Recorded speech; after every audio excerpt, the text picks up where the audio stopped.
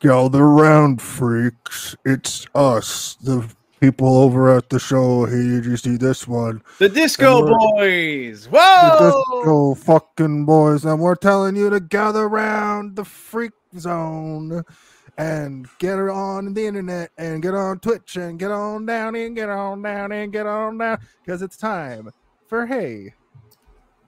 Did you see this one?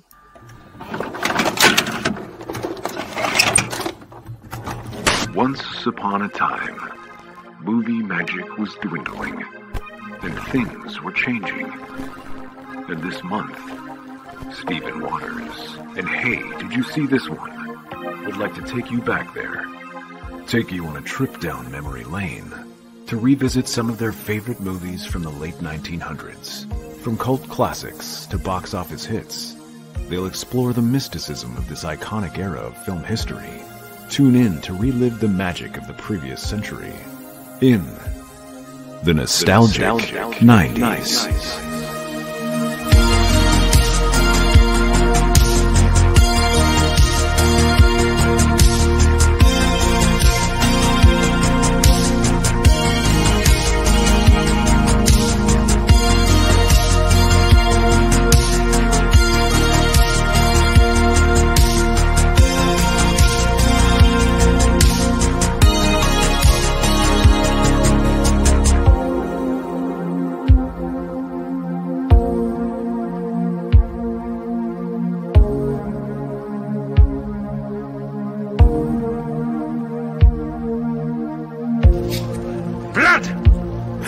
Flogging, flying pain! Hey, don't open that! It's an alien planet! Is there air? You don't know!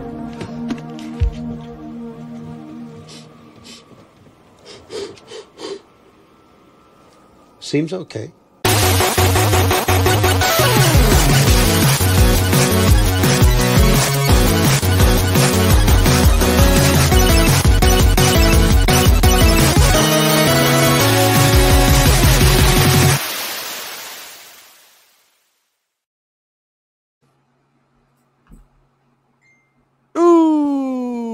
Get the devil on the phone. It's time again for Hey, did you see this one? It's Thursday night. You know what that means? We're going to be talking films and talking movies. It's a round table chat. It's a review talking show. Disco. It's a Hey, did you see this one? Extravaganza. It's episode 134, also known as season 2, episode 34.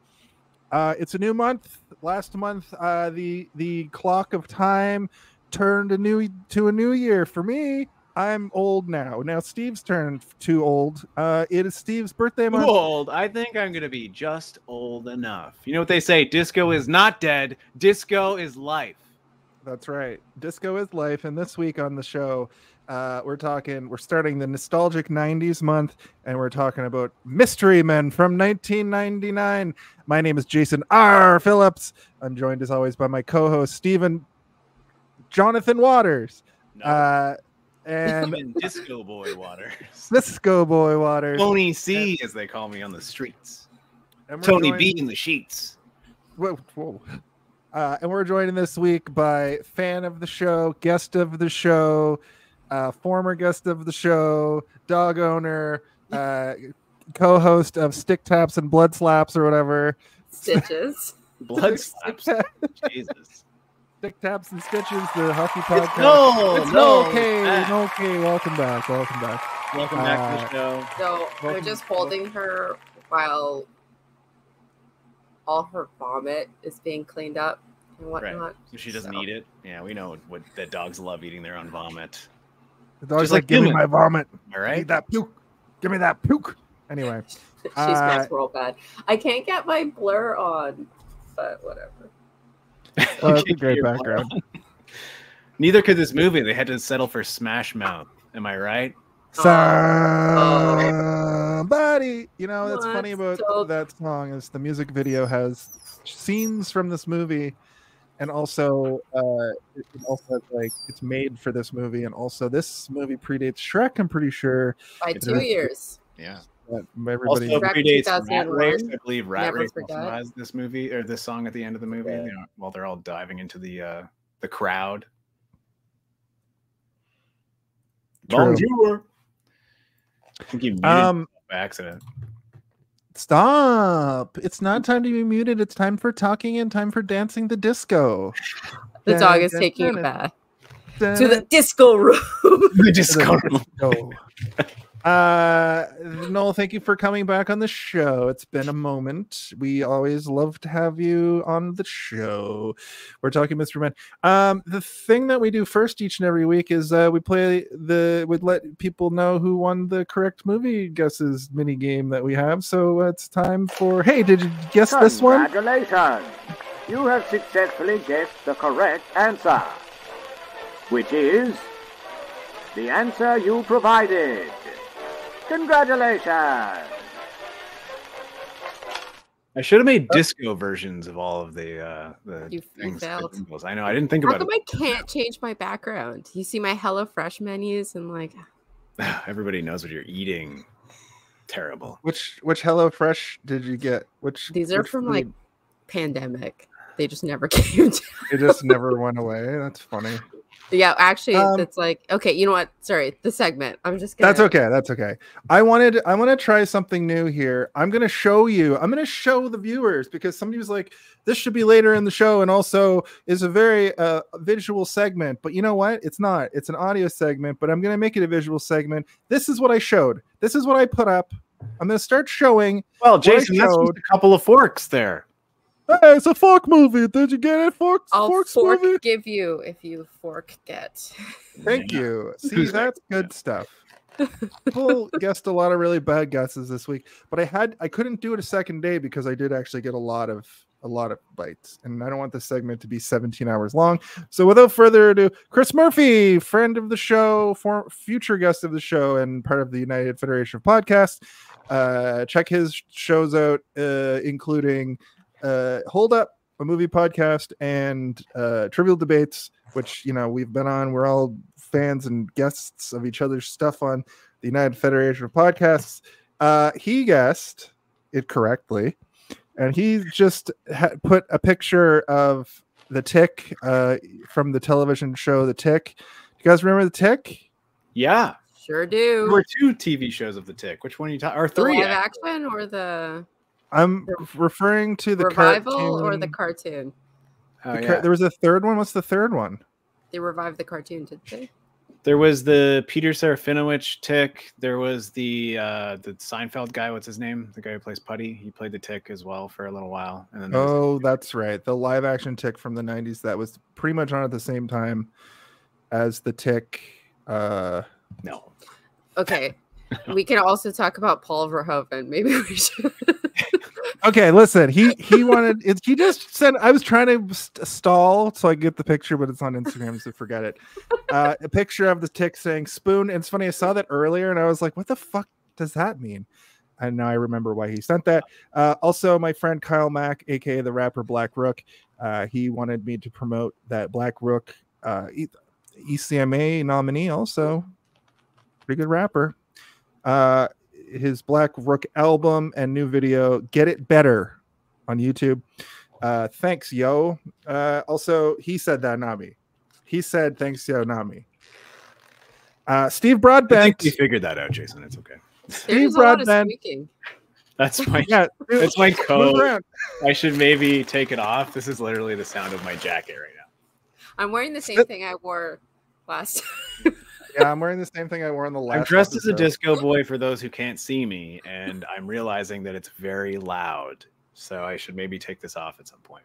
No, it's funny. It adds to the audio version. Steve Broadbent, also known as Olin's, back from he's Australian, but he's from a friend from Halifax.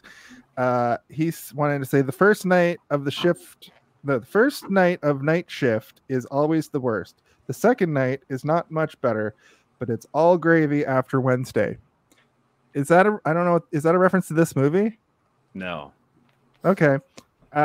Mike Gray, somebody from Facebook, co-host. He's the co-host of Gray's Taproom podcast.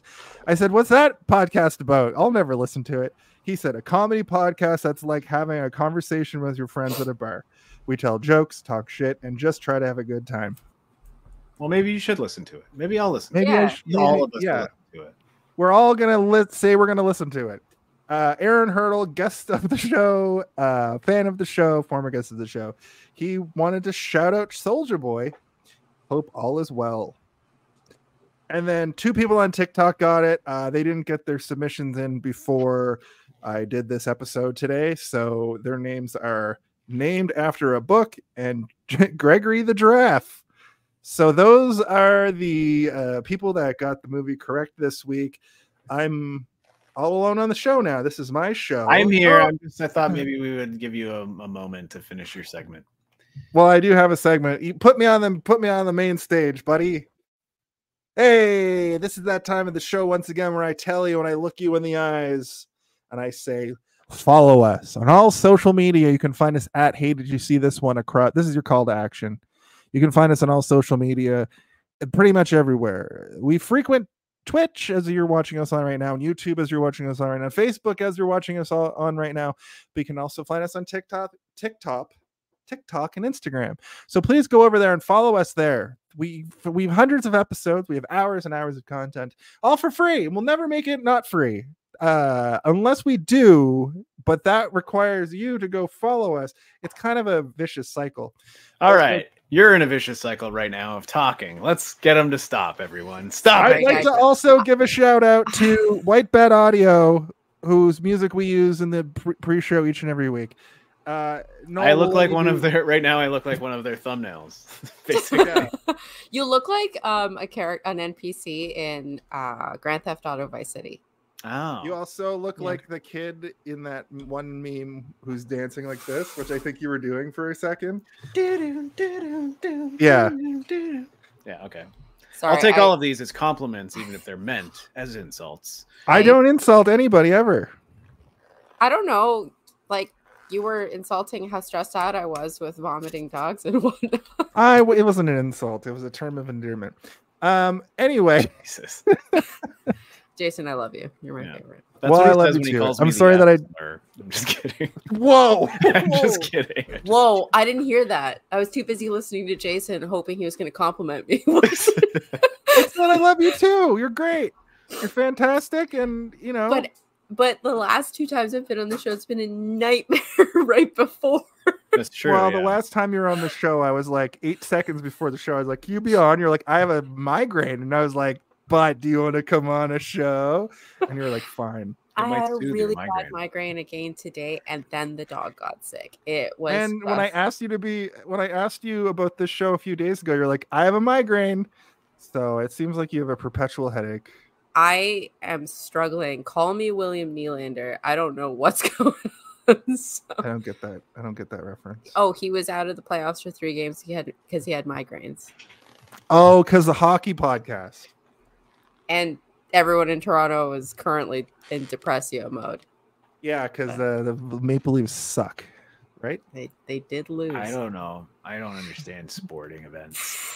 I have a migraine. That's all you need to know. That migraines are multi-day affairs, and I feel a little bit better right now because I died and then got vomited on. So you should take a whole bunch of Advil and go into a really cold, dark room. So that's what I did. So Dr. Jason's advice on migraine. It's not a whole bunch of Advil. It's called, there's the multi and then the double multi. So the double multi is 2 Advil and 2 extra strength Tylenol. And sometimes if you take that at the very beginning, it numbs a little bit. Now the multi is when you have to take 2 and 2 and then 2 will leave. And then in 2 hours, you do it again. That's too much. Your intestines are going to bleed. The pain flames on the sides of my head. It's not recommended. No. What am I supposed to do? I have to pot, so I have to take 1,000,000 pills. That's cool. That means that you're gonna I know the feet, like I don't get migraines anymore, but I know that like warm feeling that's just obviously the headache covered over with it feels like my eyes are like melting out of my face. Like my ears are bleeding. There's pain here. Like this feels like an elephant is like crushing it, and I can't see. Just knocking into shit. You're gonna kill Steve if we keep talking about it. Welcome to headache. Listen, guys, hour. I also get migraines. I know what they feel like, and I'll tell you, feel a lot like you're dying. We're giving the audio listener a migraine right now, talking about migraines. But how about this? It's okay. But how about this? Why don't we talk about our brief history with the film Mystery Men. I don't know if we've even said the name of the movie yet, but here I did. I said it a couple times. Okay. It's in the background. History. A brief history. Just imagine Blah, that blah, with blah. disco music instead. Around here, it's a time-honored tradition to give our guests the first opportunity to give their brief history. So Noel the Bowlingston, Kotif. So, tell us about your brief history. I watched this movie when it came out. I don't think I watched it in theaters, but I remember when the Smash Mouth song came out, it was on high rotation on Much Music. And like everyone in my generation, I watched Much Music a lot. So very distinctly remember that this was not from Shrek, that the Mystery Men are in the video for this. And I think Big Shiny Tunes 4 came out that year, and the Smash Mouth song, I believe, was on that. I don't know. Anyway, I could be lying. But I like this movie when it came out. I remember it fondly. I quote it all the time. It's like one of the movies that I quote all the time. I have it on DVD, and I bought that DVD in like the first run of it being on DVD. So I've always had this movie. I haven't watched it in a while, though. I think the last time I watched it was with Steven. We watched it. I fell asleep halfway through. And then this time around. But before that, it had been like a couple years since I'd watched it. But yeah, I think it holds up. There's some stuff that I'm sure we'll talk about that I was just like, I don't remember that. But yeah, it's a fun movie. It got buried. I hate that. But. Yeah, it's one of those movies that you wish that it was far better received than it was, because it's like it's a love letter to superhero movies while also being a criticism of them. It's like caught in this world between like satire and like straight up slapstick version of like a Tim Burton movie. There are people who think Tim Burton directed this movie. Idiots. So I have thoughts about that. I was going to wait until we get into the body of the episode, but Right. I have thoughts about the Tim Burton. I think I would confuse it for being directed by Joel Schumacher before I confused it for a Tim Burton. Most definitely, yeah. It's got that color palette of Batman and Robin. Same. And then campiness. there's another guy who only directed music videos. I think, is he the director of Charlie's Angels? But there's like a couple of these guys that are like. Yeah, we'll talk about the director in the director talk segment. It's his name's like Blinky Diddy or whatever. Kinka Usher. Oh. But yes, that's my brief history. My briefs on history. Steve. Me? Oh, okay. It's your birthday month. You picked it. You picked it. You picked it. You picked it. It's also my birthday. Stephen and I are twins. We're twins. Yeah. Twins. Powers activate. Well, happy birthday to Steve and happy birthday to Form of loud leather jacket. We're the exact same age. Really? Yeah. Somebody once told me that you guys have the same birthday, and it was you, Noel, and it was today. It was just now. So the first time I saw this movie was in the theater. I was a mega Bat boy as throughout the 90s. I saw the return of Batman, Batman Returns, and Batman Forever, and Batman. I saw all of them in theaters, and I was obsessed with Batman. I had like all my obsessions when I was a kid. Ninja Turtles, Star Wars, and Batman were my huge things. And this came out right at sort of like that moment where you're about to leave childhood and start to have to like figure things out in middle school, and you have a little bit more independence. You start going to movies by yourself, but this was not quite at that moment yet. So I was still seeing movies with my parents. It was the only time I would go see movies, was either with my parents or with a friend of mine's with their parents with us. And this movie, I remember just being like, this is like one of the greatest all-time movies ever made. Top 10 out of the, I was going to say IMDb. What's the movie list that everybody salutes or whatever, tips their hats to? Criterion? collection? No, whatever. It's like top 10 movies ever made next to Citizen Kane and Star Wars Episode 1 in my mind. Like at that time. Yeah, at the that time. Yeah. Like Paddington is at the top now, I believe. Yeah, but for me, walking out, I was like, this movie, The Spleen, he's gonna clean up at the Oscars next year. Did you see Paul Reubens' performance as the Spleen? Killed it. He made my heart warm. He made my eyes moist, and he made me laugh at farts again. It had been years. But I absolutely loved this movie when I first saw it. And like, I had it as a home artifact, but I didn't have it on DVD. I had it on VHS. So like that was short-lived. After this moment was like when VHS started to die. So it was one of those movies that I had to go behind the TV and like hook up the VCR again, unplug the DVD, figure out how to plug the VCR in, and watch Mystery Men. Yeah, I loved this movie as a kid, and I gotta say, I still love it. I still love it now. Yeah. People who I really like usually have this movie. Like my best friend, who I didn't grow up with but went to high school with, had also loved this movie. And then you love this movie. And then, I don't know, it's just magic. This movie's magic. Jason? It's similarly, I didn't see it in theaters, and I didn't own it, but it was one of those movies that I would like rent all the time, and I saw a million times. But weirdly enough, rewatching it, the second half of the movie was scrubbed from my memory because the first half of the movie was just like there. Like I was like, I've seen this 1,000 times, and I don't know how that happened. Like I don't know, maybe it was like going to sleepovers when I was 13 years old and 14 years old, and it would just be on and you pay attention for half of it, and then you start goofing kissing each other, playing spin the bottle, playing spin the windmill. Jesus, what's that?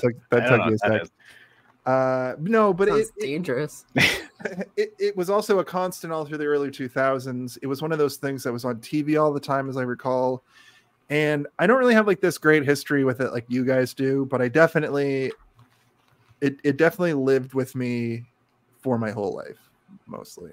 I mean, I was kind of, sorry, go ahead. I was just going to say, I always kind of forget that in 1999, I was 14. So I was already starting to be a little bit like, but this movie is like a PG, like the quintessential PG-13. Like it's the perfect, like, movie for a 14-year-old at a sleepover, right? And probably, yeah, no parent is going to scoff at it and be like, this is too violent for you, this is too raunchy for you. And they're right, it isn't. It's not. Even though there is some pretty intense moments, they're kind of played up for comedy, and it's very much like, you're right, a parent isn't going to come in the room and be like, fart jokes, get this movie off the screen. It's really goofy. Even the gore is not, it's just goofy. It's goofy. It is a little disturbing movie, though, like when Mr. Captain Amazing turns inside out or whatever. It's kind of a little scary. Like, I mean, that reminded me of the Mario Brothers movie. The evolution ray. Yes. The devolution ray, like the Kronos machine or whatever. Yeah, it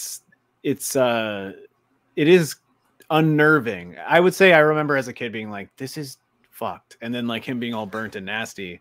Yeah. But one of my most favorite lines in all of cinema happens moments later, which is when one of the disco boys goes up and says, "This sucker's dead." Like, yeah, this sucker. Totally. My favorite line after that is, "I don't think he's gonna make it." Yeah. Or when Janeane Garofalo is like, "I'm gonna take his pulse," and then touches his arm and shatters. Yeah. Cool. One of the things about this movie that I absolutely love is that it's like a chaotic stew of comedic sensibilities that like almost shouldn't work together. Like they're not all in the same wavelength, and every actor is hitting their own sort of comedic beat. And even like side characters or characters that are in there for 2 seconds are hitting their own comedic beats. And it's just like this maelstrom of joke after joke, minute for minute. Like everything is hitting and landing for me for the most part. There's not a lot of jokes in this where I'm like, Everything's hitting and landing for me. Sorry, Jason, go ahead.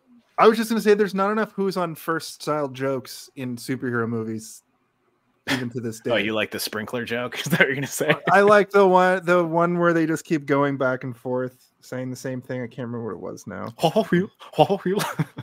Where they're all trying to figure out what bird call to make. Is it the Yeah. That's a good one. Okay. When the bowler and Mr. Furious are going back and forth. Well, why don't you then? Well, I will. Well, good then. I will. Then why don't you? As soon as he leaves, she starts up with the shoveler, and then they start being like, "Why don't you marry him? Why don't you marry him?" Yeah. And there's another good one where the sprinklers are about to activate, and they're all like, they all have a different explanation for what it could be, and so because of that, they all have a different plan for what they should do. Or it's like, I mean, the whole lever thing is a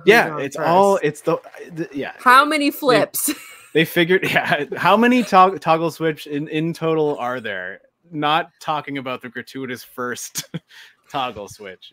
I think the and Greg Kinnear is just like sweating and he's like I don't know, one more 60. flip, just do the flip. I mean, we're almost getting too into it. Yeah, sorry. Yeah, let's talk about this director for a minute, and then we get into the body of the episode. There's not a lot about this director. No. Well, I actually have. I did, because I was like, "How did this movie's amazing? What the fuck? What happened?" And so I did a little bit of research on this guy, and I'm like, "Oh, okay, he is just like a smart person. That's what happened." So he gotta play the Sting though. Yeah, he made one other movie other than this for Roger Corman, which I couldn't really find too much information on. And then he just directed commercials, but he's also like the mastermind behind all commercials from the 90s that are the most memorable. Like, all right. Quiet on set. Are we rolling? God. Okay, let's shoot this piece of shit. Sound. My birthday. Interrupting you about it.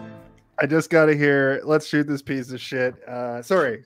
You were saying, like he created like the Taco Bell dog, and like what we know of Dorito and Mountain Dew commercials, and just like that sort of extreme end of 90s Gen X edge that exist in commercials, which is supremely present in this movie, by the way. Like that feeling of having to express to the audience and have them understand very small pieces of action and understanding and emotion within very condensed moments of time is just happening over and over and over and over in this movie, which kind of makes it feel shorter than it is to me, because you're digesting so much. You get to the end and you're like, that was 2 hours. It did not feel like 2 hours. It's in snippets. At the very end, when they're thanking people, they're like, and the people who remember jingles from commercials. And I was just like, yeah, that's for him. Okay. When I said there wasn't a lot, I meant like for movies. Because he's like, I'm done after this one.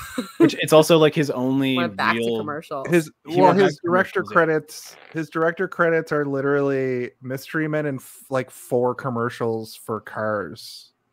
He made a lot more than that for commercials. He made so much money making commercials that he was able to design and build a $20 million mansion like somewhere in fucking Italy or something. Oh, wow. Like, it's crazy. Yeah, but I don't want to discredit this guy, because he is a prolific camera and electrical department person, and he did create the movie. He did work on the movie Beach Balls from 1990. Oh, Jason's favorite movie. Beach Balls. Which one of those balls is your favorite ball in that picture, Jason? The third one. I just thought it's hilarious because this dude clearly got his start on like movie sets. Yeah, he's kind of the example of like the guy who got there and had enough talent to be able to. And then his movie bombed, and then he went back to I think getting paid for. Yeah, I think he was like, I'm not going to do that again. It took so much out of me, and I can make just as much money just making a 30-second commercial that takes me a week, which is kind of disheartening in a way to me, because there are really good commercial directors that translate even better to long form narrative. And I mean, visually, there are some that like nowadays you're like, oh my God, what's this guy doing? Like the Zack Snyder's come to mind, where you're like, oh, I understand he's very good at putting things on camera and telling and giving vibes in a movie, pairing music with visuals. But then he's like got to fill his movie full of sexual assault and for some reason. But then you've got someone like and then you've got we don't need to talk about Zack Snyder. I'm just saying that he started in commercials as well, and it's very obvious in his visual style and movies that he did. Someone like Ridley Scott also was a commercial director who translates pretty well to epic storytelling, and his whole thing is like you put it on screen and you take your time and you'll know what you're doing, and like he has an idea of something visually before he does narratively, and sometimes that is powerful. And I think that this guy has that same kind of superpower. He just didn't really give himself, or maybe no one else gave him the chance to flex it a little bit more because his first movie bombed so hard. I will say it sounded like he made the choice. I didn't look too hard into like why he stopped, just that he did, and I'm like, I guess I can understand that. But this movie's good, man. But I mean, he didn't write it. So. No, that's what I want to talk about. Even though he's there, it's not the director. One of the people. So two people wrote this movie: Neil Cuthbert and Bob Burden. Okay, Bob Burden's only real credits is this movie. He was himself in some things. He wrote the comic book. Yeah. Oh, okay. Interesting. But the thing about Neil Cuthbert is Neil Cuthbert wrote The Adventures of Pluto Nash and Hocus Pocus. I don't like either of those movies. A classic. Oh, well. Hocus Pocus is we came at that from two different. Hocus Pocus is fantastic. You're crazy. Yeah, I loved it as a kid. I didn't like it as a kid, so like I don't have that like. I didn't like broccoli as a kid. That's true. You make a good point there. Delicious. But I also watched Hocus Pocus as an adult, and I still don't really like it that much. I like stuff about it, but I don't like it in its entirety. Though I do love Doug Jones, and Doug Jones is in this movie we're talking about right now. My point is that it's interesting that the writer of this person that wrote this movie wrote two beloved movies by other people. Right. Pluto Nash, I don't think is beloved by anybody, is it? I don't know. I think people like Pluto Nash when they were a kid, didn't they? I don't know if I've ever actually seen it all the way through. I just recognize. I've never seen it. It's got Rosario Dawson and Luis Guzman and the crazy Quaid brother. Sounds good already. And Joe Pantoliano and Peter Boyle. Wow, it's fucking. And Pam Grier, isn't it? John Cleese. Ileana Douglas. John Cleese, famous. Is he like a conservative libertarian? Mick G. That's the name of the guy who did the Charlie's Angels. He wasn't commercials. He was music videos. Yeah, and Mick G. also like he had sort of a much more inflated ego, I think, than somebody like Kinka Usher, the guy who made this. Seems it. I mean, his name is not Mick G. It's not his real name. What? Yeah, like. He gave himself like a fucking like hip hop name or like a brand name or whatever. Burden is the writer of Flaming Carrot comics and the Mystery Men, which this was based on. So he says so I was reading like an interview that he did recently about it, and it sounds like he's got a byline, like a writing credit, because he was the creator for it and had like input into the movie, but it doesn't seem like he was actually the script. Were the Mystery Men in Flaming Carrot? I remember Flaming Carrot when I was a kid. Yes, so Flaming Carrot is bookstore guy. His ragtag team are like the Mystery Men. So Mr. Furious is in it, and the Blue. If they Raja. remade this movie now, there's a good chance we'd get like a CGI Flaming Carrot character. Well, they said so. They didn't use the Flaming Carrot because they didn't want to play with the CGI and get a weird Howard the Duck style thing. Like that's what, and quotes. So that's why he's not one of the characters, and they picked other characters for it because they just didn't have the CGI for it. So this is like Guardians of the Galaxy, even before Guardians of the Galaxy, where they just picked whatever people they could put on screen from this group, basically, that cost the least amount of money, and the most of the money went to the forks and the fucking bowling ball.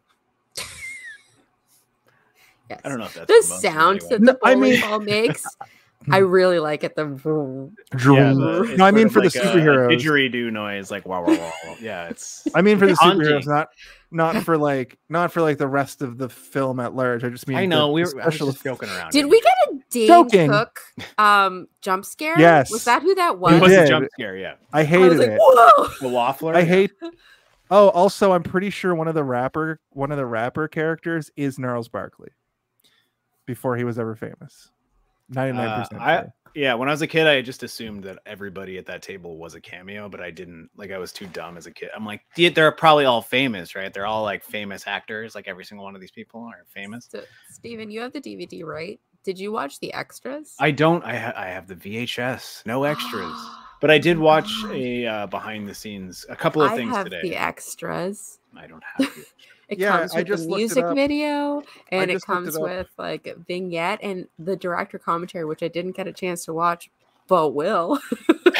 So that's weird because CeeLo Green wouldn't have a Gnarls Barkley song for like another 11 years or something. And he must have been some sort of music producer before he was ever a solo artist. Well, one of the songs that was made for this movie, Who Are Those Mystery Men, featuring Romaine Jones, is Kel and the MAFTMCs. Is he one of those? Kel Mitchell is the Invisible Boy. Well, there you go. Yeah. He was like a musician. He's also the guy from like Good Burger and shit. Like we all know. Yeah, that's Kel. I thought it was Cisco for some reason, but I think Cisco's like in another movie. Well, that's because you're racist. No, it's just because the hair. I when I was a kid, I thought he was Cisco as well. I was like, oh shit! I just got Cisco? A notification. You've both been canceled. No, not again. Ha! You're canceled for once. But Cisco's in some movie from like around this time, isn't he? Is he in Wild Wild West? Is that the one that he's in? He's in the Thong Song music video. That's what you're thinking of. I just googled Cisco movies. He's in Snow Dogs, Get Over It, Surf School. Does he play one of the dogs? He's or is in he literally in it as like or is he a voice of a dog? He must be a voice. He is in Wild Wild West. He is in Wild Wild West. He's in Pieces of April. Is he just in the music video John West, for the Desperado. song? That's what I'm thinking. But also, because he's the singer. He's like the singing part of that song, right? I guess so. No, he plays Cisco Will Smith in the can't movie. Sing. He can only kind of like talk rap or whatever. Like he's not. Yeah, the music video for Wild Wild West, he plays himself. So he's not in the movie. Okay. I was going to say, I've seen Wild Wild West almost as much as I've seen all the movies we're doing this month, and I do not recall seeing Cisco in the movie, but... How many times have you seen this movie, though? Beach balls? Oh, my God. Sorry, Noel. I know that covers up your face when that happens, and it must not... With a giant beach cover ball. My face, whatever you need. Anyway, I think we should... What we're getting at here is that this movie is just as mysterious as its title. Mystery Man is the director of this movie. He's not a household name. He's not something that people would immediately identify with his work, but he has a vast expanse, an annal, almost like a library of works that if you were to show people, they'd be like, yeah, I remember that from the 90s. And a lot of it is his stuff. And it's wild, almost as wild as Wild Wild West. I mean, I feel like they could have done that practically. I'm just saying. A big carrot in 99, it would have looked like shit, and it probably would have made this movie less good, in my opinion.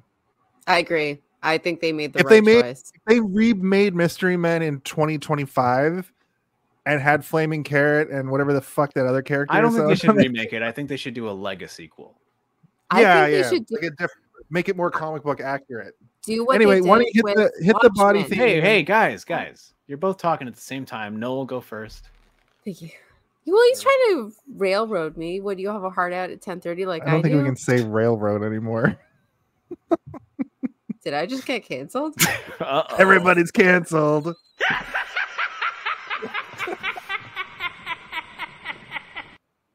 Man, I swear I heard someone use it in work context. That's a problem. Okay, let's see. What was I saying? Don't remember. Thanks, Jason. Sequel, and then you both sequel at the same time.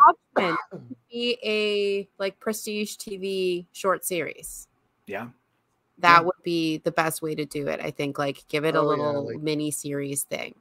But imagine it was like they're at the Spleen's funeral because Paul Reubens is dead, and there you still hear farting coming from inside the casket as it's being lowered. Because that's immediately set what kind of comedy this TV show is. Yeah, perfect. Is that good? When you said that, all I could think about was when they were at Han's funeral, and then they have to go back to the Tokyo Drift cast and find out more information about Han. We found this on him. Yeah. That's how it starts. Yeah. Somehow the flaming carrot and the spleen are intertwined in some sort of fiery fart past. Ho, ho, ho, ho! Everybody back up, because here comes the body of the episode. I just wanted to push us through to the body because we'll just keep We're already in the body. We've been talking about the body. This is the body of the episode, and this is the point of the podcast where it becomes That's fucking spleen. real. That's the What does Blue Raja look like? It's Raja. Raja. What does Blue Raja look like? That's fucking great. Hank Azaria is fantastic in this film. I really think that it's good that he didn't do a racist Indian accent.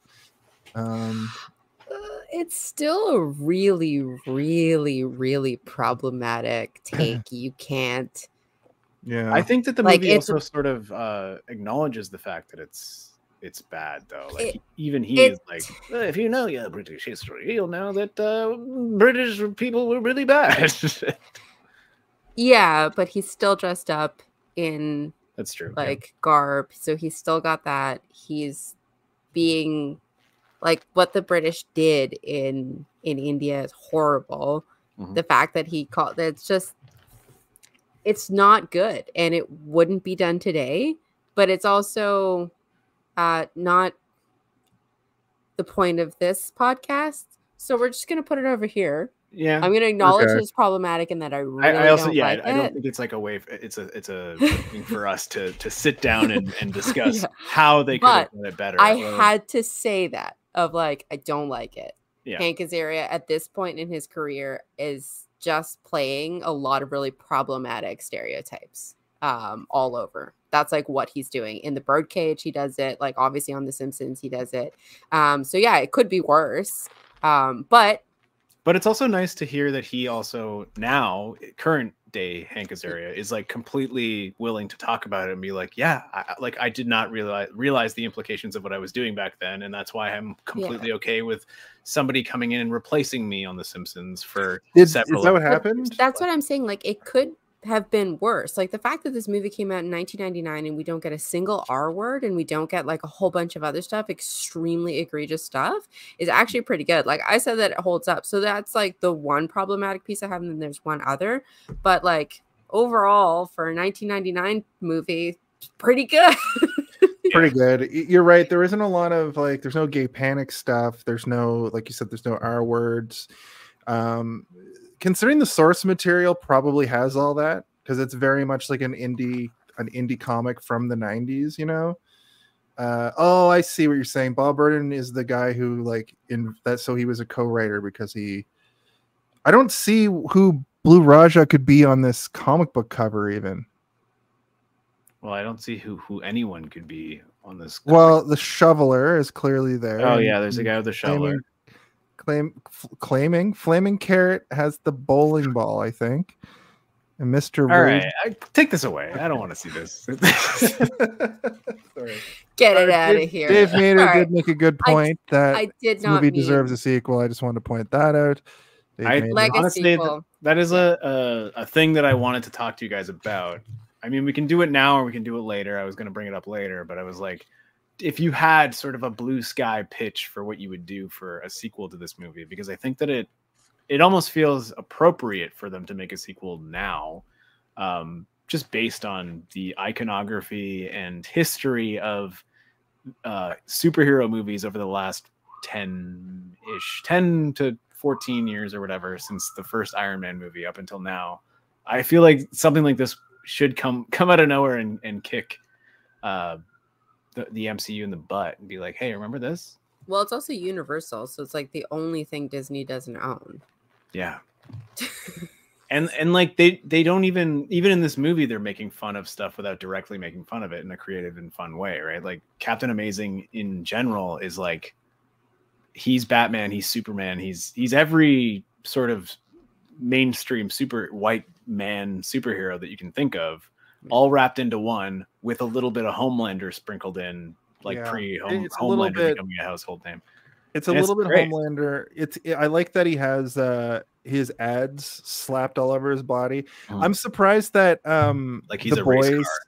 Yeah, I'm surprised the boys didn't do that, really. They do have commercials and stuff in that show, but I'm surprised that Homelander doesn't have like a giant Coca-Cola logo across. Well, I think it's because of this movie, right? So in the comics, the Mystery Men have the logos on their car thing. And then it was the movie choice to put them on Captain Amazing. So like they took. I think it's a great choice. Like it's so funny. It perfect, like you said, like a race car. Like like he himself is the race car, which is like it's so brilliantly fun. Like when he gets so mad that he rips one off and is like holding up Korean the Pepsi logo, Korean Pepsi or something. And that's what would. Have you ever seen like KHL players? You know what? That's a KHL. Yeah, the Russian Hockey League. Oh no! What does the K stand for? I don't know. KGB. No, the K stands for KGB. Anyway, it's an acronym for an acronym. Yeah. They and a lot of other European hockey leagues are just covered in logos, like their jerseys. Like it's not just like the little thing; it's just like completely covered. Yeah, we've entered into a universe where in the WWE they now have the Prime logo smack dab in the middle of the ring at WrestleMania. It's like we're like minutes before wrestlers have fucking that shit all over them. Didn't they just like chemically prove that Prime is like absolutely horrific for your body or something? Yes, not too long ago. Yeah, there's like a class action suit or something on it. Yeah, it's supposed to be like the new Gatorade, but it's literally the electrolytes are just sugar. Yeah, electrolytes, which is not an electrolyte. Yes. You know what? This isn't chemistry talk. Yeah. Electrolyte is like time salt for and chemistry talk. Lemon juice. Like no, what is in here? No, it's whatever. Anyway.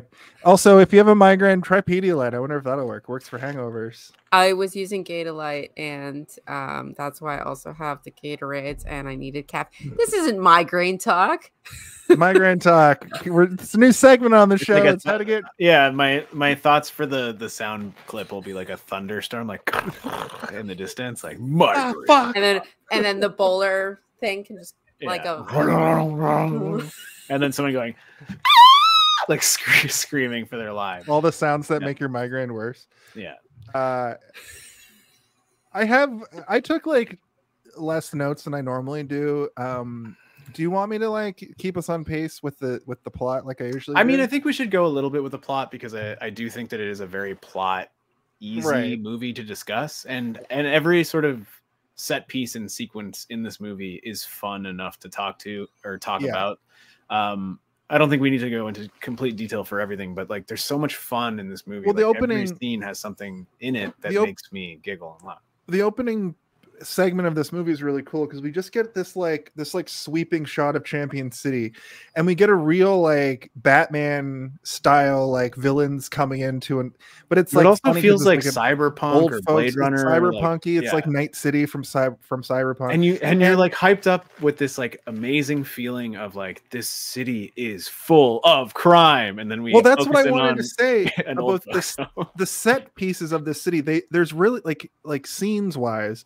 There's really only like 7 or 8 locations, but because of the matte paintings of the city in the background and these sweeping shots of the city, you feel like the world building in this is really interesting. You feel like you're in this giant city, so you're only seeing these few elements, but you do get the idea that you're in a massive sprawling city, like a bigger city than I've ever seen in a movie. Maybe looks like Schumacher's Gotham. Gotham, like the sweeping shots of, especially in Batman and Robin. where you have like the big statues and so it felt a little bit like that mixed with like the Fifth Element was kind of the vibe I was feeling. The Fifth Element is directly, referencing Blade Runner. It's just sort of this like weird sort of hyper cyber version of the future, but like it's also supposed to take place in 1999, which is great. It's supposed to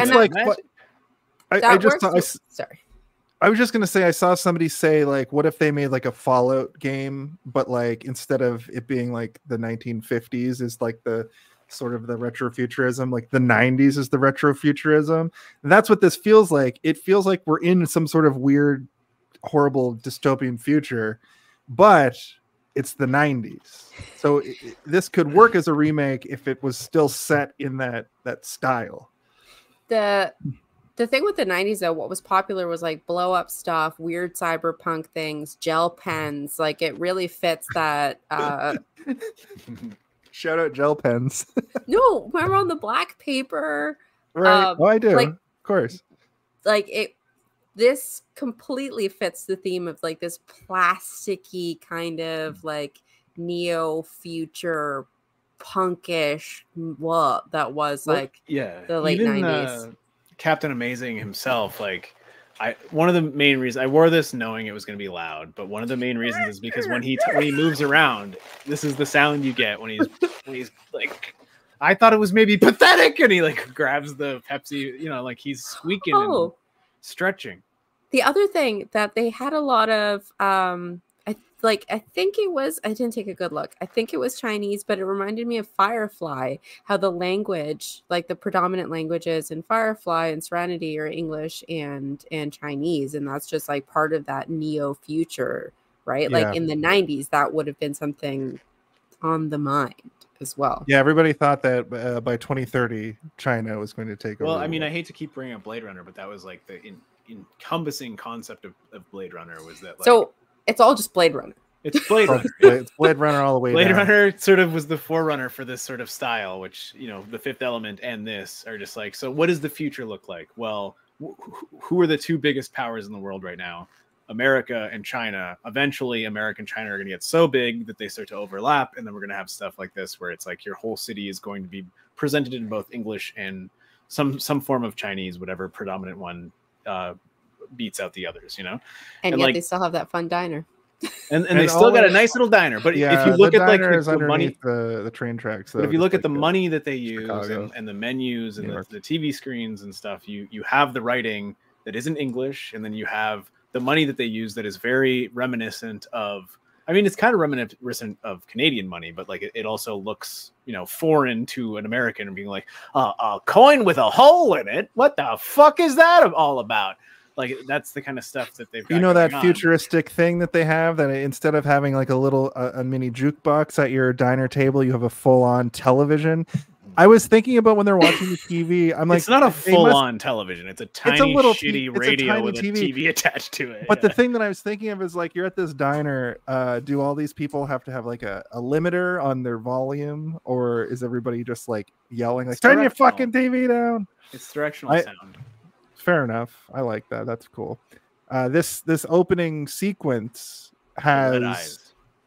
The Red Eyes. They're a villainous group led by Artie Lang. Yeah. There you go. That's for the viewers. That's exactly what it looks like at every table. They have. Is that functional? Yeah, I have to put batteries in, but it is. And then I can also take out my VHS here. Spoon. That's awesome. So does the VHS play something? Yeah, it does. It plays an aerobics video. How old is it? It was made like 2 years ago. So it's like but what's the screen like? What's the I can show you. I can play Care Bears on it and stuff. I'll show you a video later. Okay, cool. I'm actually, that's really interesting to me because I want to know what the technology is. Probably the technology from those old those old mini TVs. They just were like, what if we repackaged it and sold it to millennials? They'll eat that shit up. And you're like, I am a millennial. It's like Game and Watch. Like it's not. Oh, jeez Louise. You guys, I know what Game & Watch are is. both fucked. I'm sorry. I just think it's a little. That's what it looked like. Anyway, whatever. Worldmind has to go talk about Star Trek, but he's very much looking forward to watching this episode of Hey, Did You See This One? Thank you, Worldmind. Thank you. It's full of leather noises. We read your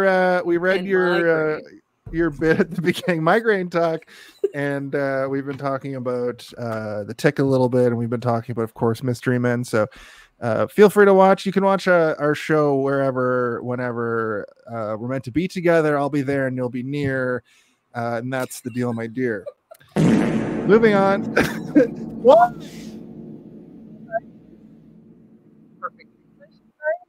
See, this is a really good subject because we can go real deep on the 90s. It's true. We were all there. So I hope everybody on our show this month was before around in the 90s. Before we move on past Artie Lang, because he is the leader of the Red Eyes, he walks in and he goes, "Hey, with the Red Eyes, so everybody freeze," or whatever. And I'm like, this man, Artie Lang, has the most Batman villain sounding, like not villain, but like henchman sounding voice that I've ever heard as a child, to the point that I still emulate it when I do my own Batman voice. I'm just doing Artie Lang from Mystery Men. I'm not doing anything else that I've picked up from any other piece of media.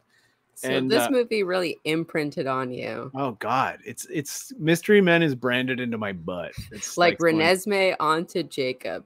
Yes, there's a little Mystery Men logo branded into my booty. And it's this movie. I also do the Eddie Izzard voice a lot, like over and over and over. Just like that character in general is the perfect sort of henchman.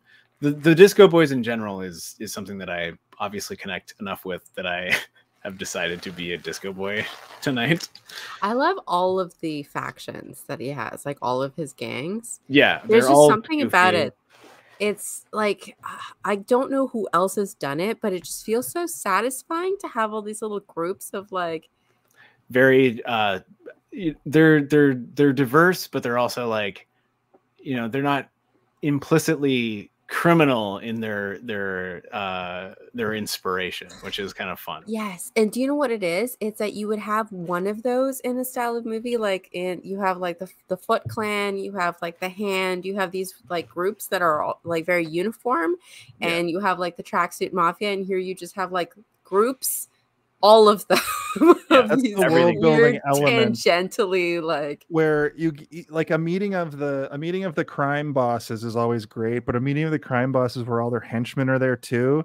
You only see that you only see that in Saturday morning cartoons, really. Like there's no X-Men or there's no MCU movie where this happens, but there should be. I wish that there is a version of this same sort of meeting in The Dark Knight, but it's nowhere near as fun, and it's also almost a little bit more problematic because it's a little bit too deep seated in like reality. The Dark Knight is way more problematic than this movie. Yeah, and I would agree. And then movie's a cartoon. Joker puts a pencil up a guy's face and then also breaks a fucking pool cue in half, and it's like I'm Jason. That is the least problematic part of that entire sequence. I don't know if you know that, but everything else is way more problematic. But not as problematic as The Dark Knight Rises. Yeah, that movie sucks though. Batman Begins is the best one. I swear to God, people. Oh my God. I mean, listen, I like all those movies, but I also understand that they have issues and they're bad. But yeah, I like them too. This movie, saying I don't like them? What are you saying? I'm just saying that this movie has no problems, and I like everything about it, and I don't care if anything is problematic. Even the Blue Raja, I think that he, as problematic as he is, he's so charming and nice when he's talking to his mom and stuff. Like I get all warm in my heart and I want to cry a little bit about it. I like it when he drops the accent. He's just like, okay, Ma, like we get it. Like I'm sorry. You're really cheesing me. It's not the main thrust of his character, like the problematic part. Like they're not relying on that part for the joke. They're relying on like other things. The fact that he throws forks, the type of person that he is. Like he's a little bit effeminate, and like he has trouble getting out of, because the Shoveler and Roy, they both are able to kind of disconnect from their characters for a minute while they're talking as friends, whereas he's almost incapable of doing so, right? Like his is a coping mechanism. Yeah. Like he's in this character. He has some to sort of trauma escape. that exists like elsewhere. Yes, like picked on or a nerd or whatever it was. But I think this he's is the his escape from that. equivalent. He's the equivalent of like a basement guy who never. Well, he's moved probably to the like a home, weird you know? history nerd who like learned a lot about British history and like identified with a character that he maybe shouldn't have identified with in the sense that he's going to embody that character, not realizing that what he's doing is problematic. But you know, and that's what makes it like not egregious is how that he's a full, like a well-rounded character. And that's, I think, why these characters work for me, because they all have, they're not one note, even though you don't get a lot of screen time with most of them. Like understand who they are and what their issues. Well, that's what's great about this opening sequence too. Like they show up, they try to save the day, they all fail repeatedly. There's all the. Did you guys notice the weird sight gag where they knock a glass of apple juice over and it falls into a bedpan? Like the brand of comedy. Yes, I was like, why is that there? It's because it looks like pee. No. I know. I was like, in the universe, like, why would that bedpan be there? And it's because they're in an old folks home. Yeah. And like, I understand, but it always gives me pause of like, wait, what's the setting? But it's like you get that, and then you also get. I think it's the Blue Raja. It might be someone else gets thrown into the bar over the bar, and then it smashes the bar. But the bar is just all like big giant containers of pills and stuff. Like it's not a bar. It's just like it's like a medical bar. I didn't even read it. Even really watching cool. it. Agreed. I didn't even read this place as an old folks home until they kept referencing it throughout the movie. When you see it, it just looks like you didn't a party. They're all old people. I noticed that they were all old, but it still just looks like a bat when the Joker busts in with his Joker crew, and they're like, "We're taking over." Clearly, have never been in a retirement home. That's not what like every night. Every night they do this at a retirement. We do bingos. We do get robbed by a. You've got three old ladies going. Yeah, every night.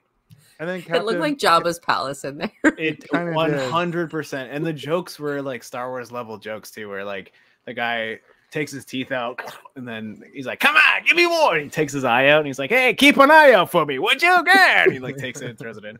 And like it's just a bunch of like boom, boom, boom, boom, boom, elderly jokes, but some of them aren't even elderly jokes. It's like, you know, dismemberment jokes. Guys, is this a perfect movie? Yes, it might be. It is. It's also like I didn't want to bring it up till later, but like they deal with so much toxic masculinity in this movie that it's like great. Like it's so Ben good. Stiller's whole character is like, but all of them, even the shoveler gets dealt a hand. True. Like it's great, man. All levels of toxic masculinity are being dealt with in this movie. Anyway, Captain Amazing shows up and saves the day. Essentially, he just comes in and handily deals with everybody. We meet Tom Waits, who is Heller. He's basically Tony. Say it Tony with Stark. me. Heller.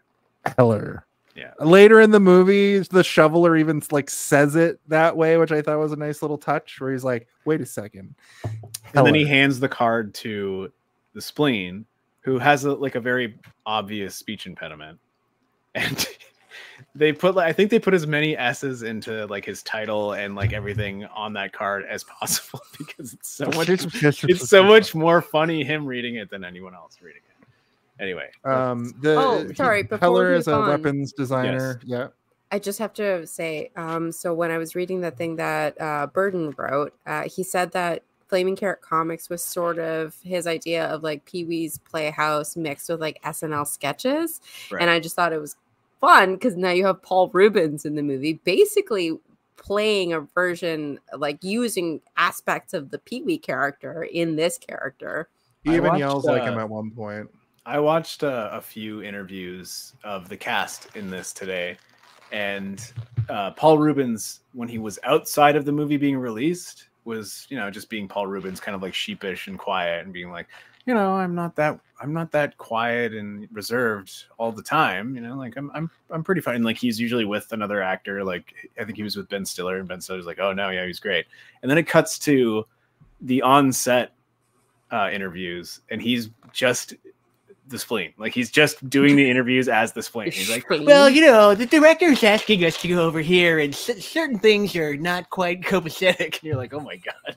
See, that would be the method acting. Yeah. I wouldn't mind on set. Like that's not particularly toxic. But I couldn't tell if he was method acting or if he was just doing it for the interview, which is like both are funny. Like that's pretty funny. Sorry, I didn't mean to derail. I just remembered that snippet. I think that Paul Reubens got a bad rap for what he did. Lived. Yeah, I think that his scandal. Come on, Jason, we don't need to bring this up. No, hear me out. Hear me out. Compared to a lot of the other working actors who exist now and just get a pass, I think what he did is especially not that egregious. And I feel like we because he was sort of blackballed for a long time, we kind of missed out on Paul Reubens because Paul Reubens is an amazing actor. And I was just looking at his IMDb, and besides being in like some shitty other movie, he was in Matilda. He was in Matilda, and he was in Dunstan Checks In. Everything else he's pretty much done great movies during the 90s. You know, Dunstan Checks In was like behind an animated character. This feels like, you know, this is kind of his like re-emerging into being a live actor again, because after this he's, you know, on screen a lot as an actor, and I'm glad, because whenever Paul Reubens shows up in anything, it's fucking great, you know? Yeah, I mean, it's a tough conversation to have, but I tend to agree with you that like if you really boil it down, like he's in an adult theater, he's like, and then the other thing with the pictures, he buys vintage photos, and it just happens to be one of the, like, you buy sets and sets of vintage photos. Like, so it's not great, but like for whatever reason, they hung him out to dry. Like I think it's because he's gay. It's true. They like made an example out of him because of that, and it really sucks that it fucking caused him to have to go and basically be a voice actor for the rest of his career, except for late. Yeah, and other upstanding people are like, meanwhile, just doing all kinds of things. Yeah, look at fucking Rob Lowe. You know, look at Hugh Grant. Okay, transition to Steven. What did Hugh Grant do? Give us a couple squeaks. Squeak me, daddy. This is my impression of Paul Reubens in an adult theater. No. No. I don't even want to know what the context is on that squeak. He's trying to get his leather pants off so he can jerk off. Speaking of egregious, the police in this movie remind me of the police from the movie The Mask a little bit. And also the police in every universe suck. They suck in our universe. They suck in every movie. They only don't suck in movies where they're like, it's propaganda. The heroes. Yeah, essentially. But then it's propaganda. You know, the Bad Boys in the movie, The Bad Boys, starring Will Smith. Okay, but this movie also is just like telling us that, and it's great. It's fun. These fucking police, and they're only in the one scene, and they're assholes, and then that's that. They make you never see a police officer again. Exactly, which is weird that they. This is also where you get our glorious introduction to Ben Stiller's ability to think of something really good to say a couple of seconds too late. Like he always says something that's all right, but he doesn't say it in time.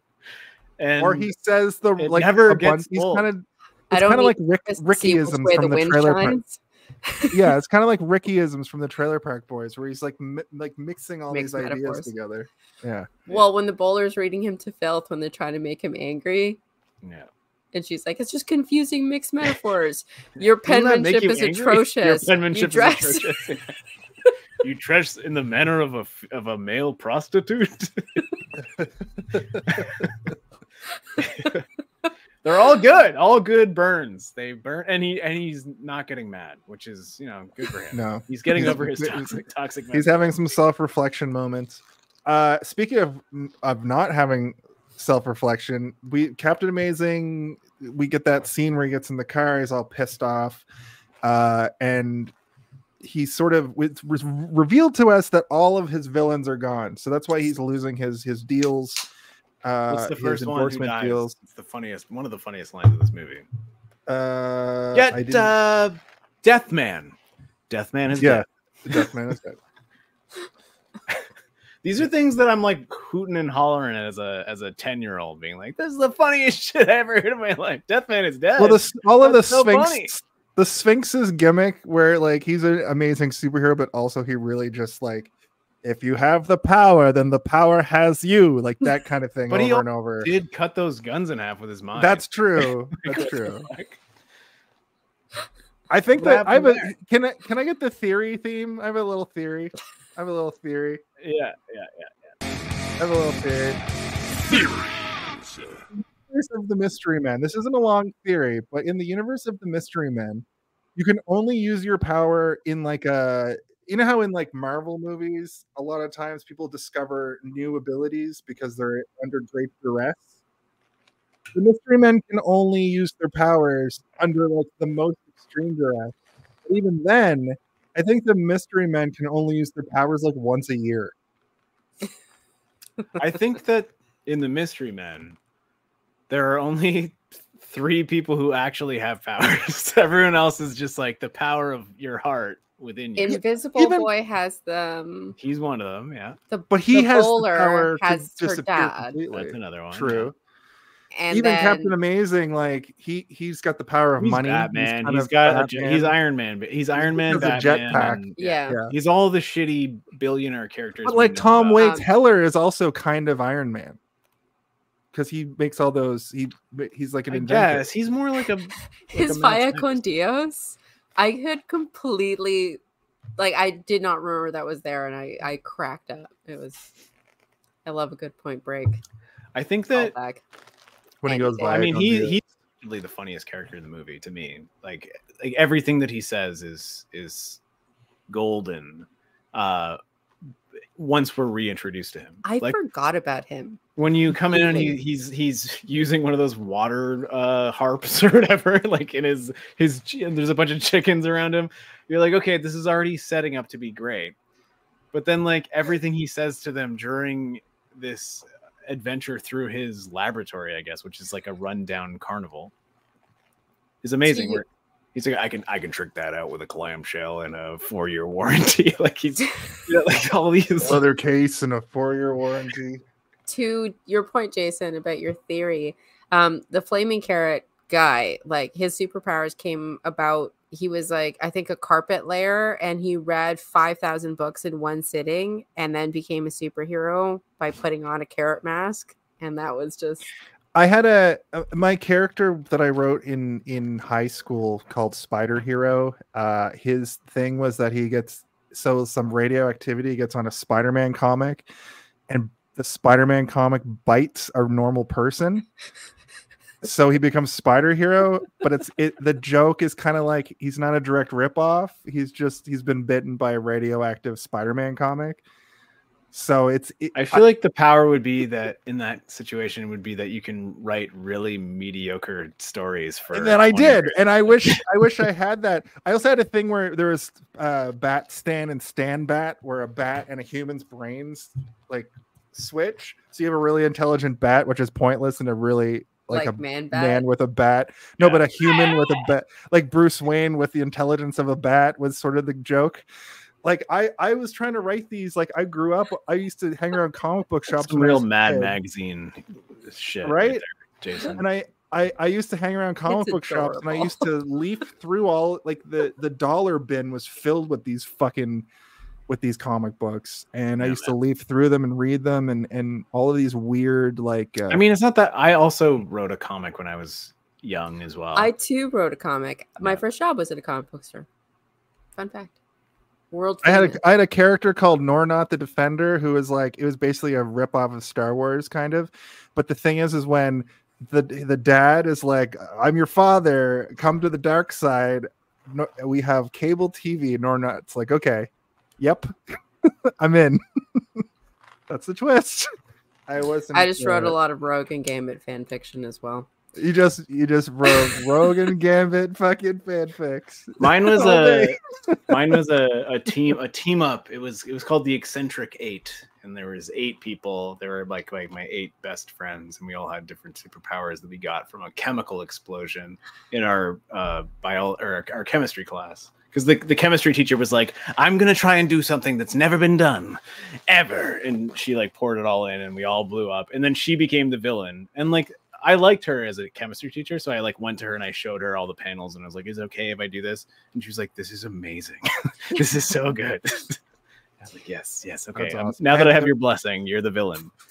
I had some writing similarly from high school where I was writing a novel. Her henchmen were called the periodic table, and they all had different like. That's really good actually. That's pretty good. And but my story was heavily influenced by Final Fantasy VIII, which was like probably the newest game at the time. So it was all this like interpersonal like drama, and then they would like go fight battles, you know. I like how this has become like nostalgia. Back in the 90s when we were kids, we all decided watching to make our Mystery own Men comics. and writing comics. I did like X-Men stories, but like because with X-Men you could just like create. There's so many types of X-Men, so I wouldn't center it in the X-Men universe, but it would be like I wouldn't be with Cyclops and whatever. But it would be like a different group of X-Men that I've created and whatnot. That's smarter because like that kind of thing can be picked up if it becomes popular enough. They're like, let's give you money. That's why I'm not going into any details. Right. Yeah, like Rogue, they stole all your characters. Rogue was originally an Image Comics character from Generation X, and then they were like, "That's a great character." I had a friend. At her boobies. I'll give you like a small example of like, so there was 8 of us. We all had different powers, but one of my friends, he really liked like shitty horror movies. But he also like didn't cut his nails often enough. So when he would grab you or touch you, sometimes he would like cut you with his nail, and you'd be like, "Ah, God, you fucker, cut your nails." So his power was that his name was the Cuticle, and he just had like slightly too long fingernails that could cut through anything. Well, that's what Casanova Frankenstein's power is. That's true. Yeah, but also right. Casanova Frankenstein, the reason he hangs with the Disco Boys is because he's got a coke nail. Yes. Yeah. Did you put that together? I on did, this yes. on this watch, I was What like, about oh, Sam the reason why he's got Raimi, the like, coke nail. vision when the nail is like going like from the camera, it's like attached to the Yeah. body camera. So we've gotten 5 minutes into the movie. Yeah, we need to move. No, but I don't have a lot of notes. So basically, they talk about Casanova Frankenstein has been in a mental institution. Casanova Frankenstein is now free to go because that one villain that she's from stuff, but she's only in this movie for like 2 seconds. Are you talking about his psychiatrist? The psychiatrist character who's like. But when I was a kid, you know how like the arms of her glasses are like thick and translucent, and they like project light through. When I was a kid, I just for some reason thought she had like a line painted across her eyes, like this like orange line, and I was like, that is so fucking sick.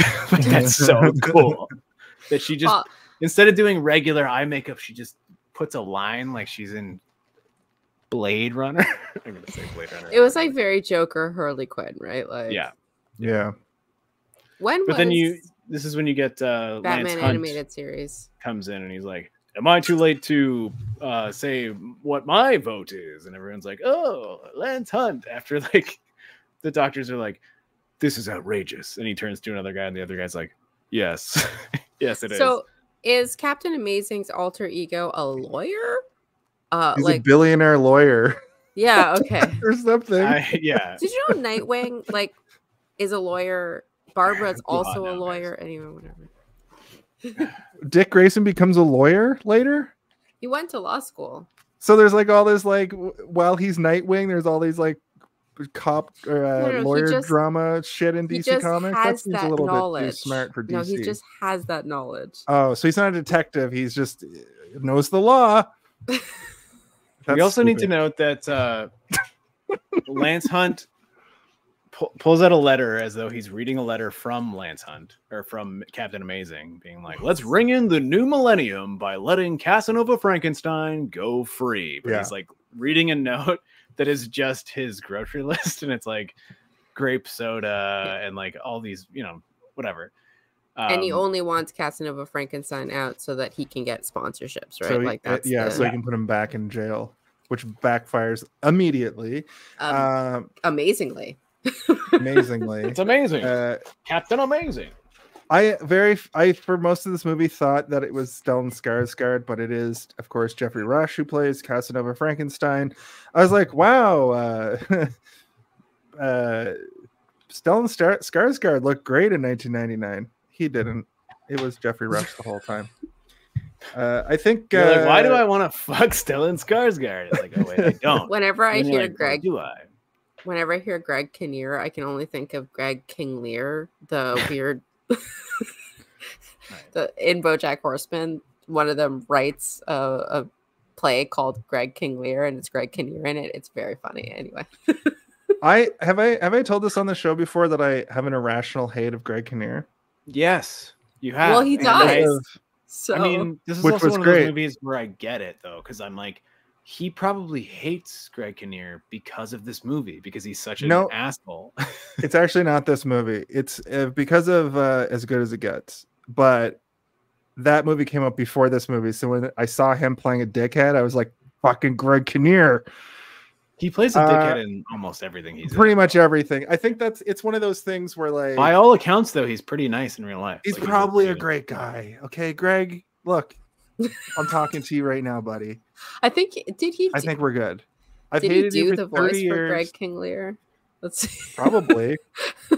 Greg Kinnear is in the most recent season of Curb Your Enthusiasm, playing like a waiter or like a lawyer or something, like some crazy small bit part. Like he'll do anything.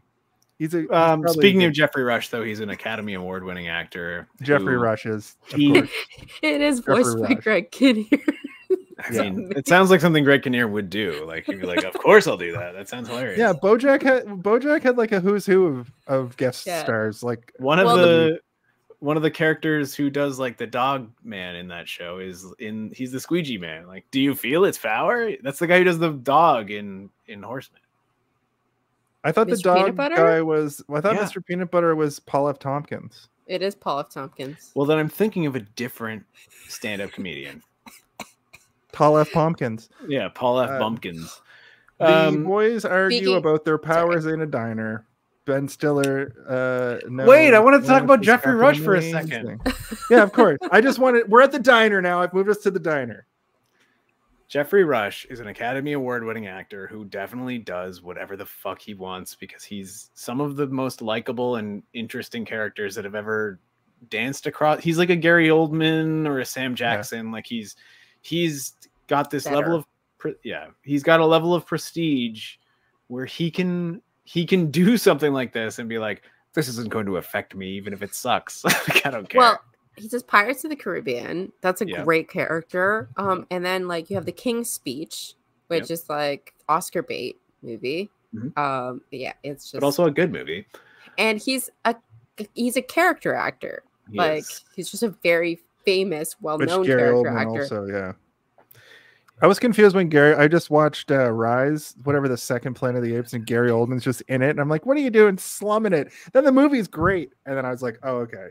I love Tinker Tailor Soldier Spy. I like that you think that the Planet of the Apes movies is slumming it for some reason. I thought that they were going to be bad, dude. I thought that the two middle Apes movies were just like garbage, and then they were both fucking tearjerker fucking. You know, when they make a movie and then they make another one and then another one after that, like it doesn't mean it's like a Saw syndrome. Especially when it's that or Sharknado. It's always Halloween. Every movie worse than the last. Nope, that third Monkey movie made me tear up. Steve Zahn as Bad Ape. Ooh, baby, that got some tears out of me. Yeah. Favorite character of the last 10 years, Bad Ape. Bad Ape. Love Bad played by Ape. Steve Zahn. Oh my god, Steve Zahn plays a cat named Snowball, I think. Just carry on, guys. Anyway, they're at the diner. They have some diner moments. They have that like Whistler's like, obviously he's Lance Reddington, 10 Lance Hunt. Yeah, he's like Lance Hunt. It's because he is Lance Hunt. And he's like, that doesn't make any sense. He wears glasses, and he's like, he takes them off when he transforms, and he's like, that doesn't make any sense. He wouldn't be able to see. See. And you're like, this is great that they're establishing in this world of superheroes that there are people that are so naive that are, you know, they're willing to believe that because they've convinced themselves of that. Yeah. Because they don't want to. The Clark Kent thing. When he's holding the two washers, though, I later was in the laughing movie, and I was puts laughing them out up. loud at that. So he puts them. It's he's in the holding background them. too. Yeah, so he sees like him with the glasses, and then the shuffler just asks him, "Are you Lance? Are you Lance Hines? Whatever." And he's like, "Yes." No, I'm kidding. Just kidding. I've always wanted to do that. He says, "I've always wanted to do that." Like, why? Why would you always want to do that as Captain Amazing? Okay, Steve Zahn plays a cat named Monty, and Snowball is his best friend, also a cat in Stuart Little. That's what I was thinking. Oh, okay. Sorry, Steve Zahn. Ben Stiller goes after the Disco Boys. We also, I just want to talk about, like, there's a part where they're all, you know, this is another a moment where we get a great sort of Ben Stiller comedic, his whole shtick, I guess, up until this point and beyond and up until now is that, like, his characters are meant to be grounded in reality, but he has like a little bit more insight into comedic timing than a regular human would have. But he does always have those moments of like having to bumble around a little bit before he can reach that comedic gold. And we get it again here where he's trying to, you know, he's like, I didn't know I was hanging around with Lazy Boy and hold on, everybody wait, I got it, it's coming. The recliner. And the recliner. Yeah, the recliner. And he's like so proud of it. And I gotta say, it is a very good line, but everyone's gone before they can hear it. There's something about these 90s movies that have that. Like Kevin Smith also has the where he's like shooting insults and then he's like, and he's gone. Like, it's but he keeps yelling until he leaves. I mean, today they would call it overworked, right? Because like you look at movies now that are comedies and everything is meant to feel very naturalistic. And if it doesn't, it's bad. Or if it's like too funny, people are like, that's overworked and you didn't let them improv enough and you get them into it enough. But like this, because of everything being so overblown and extra, it feels cartoonish, and you want those sort of like strategically timed and like mathematically equated times of like silence before the joke comes, because everything feels that way. Everything feels calculated. And like even behind them, like while this is happening, there's a blimp that's moving behind them that says like Captain Amazing has saved the city again. Like it's like slowly like panning over the blimp, and like if you just pay attention to the blimp alone is funny, but the scene that's happening in front of you is also just as funny, if not funnier. I don't know, maybe the blimp is funnier, but you know, you guys tell me. Ben Stiller. No one. Oh, well, yeah, no, I'm with you. I like that. The jokes. It's like how Dan Harmon writes his comedy, like Community and Rick and Morty, where like the thing that's happening is happening, but there's all this stuff happening in the background, or these little callbacks all the time that you can weave a bigger story. That's what I was talking about at the beginning of the episode, where the world building in this movie, even though it's such a small scale story, it feels like you're in this huge universe of things happening, you know, which I really enjoy. It's one of the things that keeps me engaged in a lot of TV, especially now that they're adapting video game movies properly to television with The Last of Us and video game movies to television. Video games to television. The hell are you talking about? Now that they adapted what the fuck, House of the Dead to a TV series. Just kidding. Yeah, we all want to see House of the Dead, the TV series. The movie, the TV 11 show. episodes long. It's all first person. My point is knowing when you just do a little reference to something from the game. Yeah, I think that you're able to open so much in your mind that you don't have to say right into the show. My point here is that like the foreground comedy that we're getting and we appreciate, and it is funny, there is also a joke happening in the background that will like, almost always what go Noel brought up with with him holding up the little washers to be like, is that trying to put the glasses on him. It does become a joke in the movie, but like for a long time during that sequence, they're having a conversation, right? And you just see the shoveler in the background going like, it's good. You're right. It's good. Also, the Disco Boys, the introduction of the Disco Boys, everything about the Disco Boys is the best. It's the best gang out of all the gangs. It's the best gang. They're fighting dance choreography together in the hallway. And even just like the way that like Izzard comes out and is like ding ding ding ding ding ding ding and like goes around and then like goes up to the phone and like everything about this is also very queer and good, like in like a very sort of like sexual way. Everything they do is kind of sexual, which I'm into. And they go up to the phone and they just like knock the phone off the receiver and then just start like aggressively hitting the numbers before they pick up the receiver. Well, I mean, the disco... Have you ever done that? It's very liberating. I've done it because of this movie.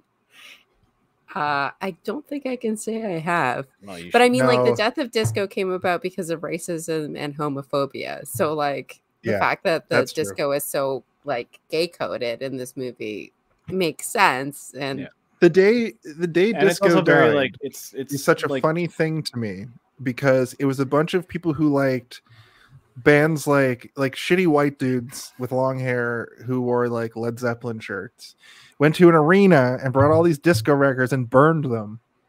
They damaged the baseball stadium as well because vinyl doesn't burn well. No, it melts into a blob.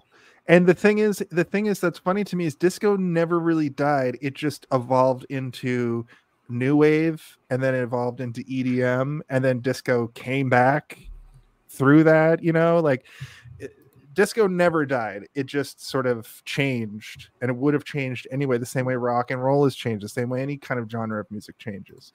But I've personally always loved disco. I think disco is a fantastic genre of music. I think that the Saturday Night Fever vision or view of disco is kind of shitty because the people in Saturday Night Fever are all shitty, like jockey weirdos. Like think of John Travolta and his crew in that movie. They're all kind of shitty people. That version of disco sucks.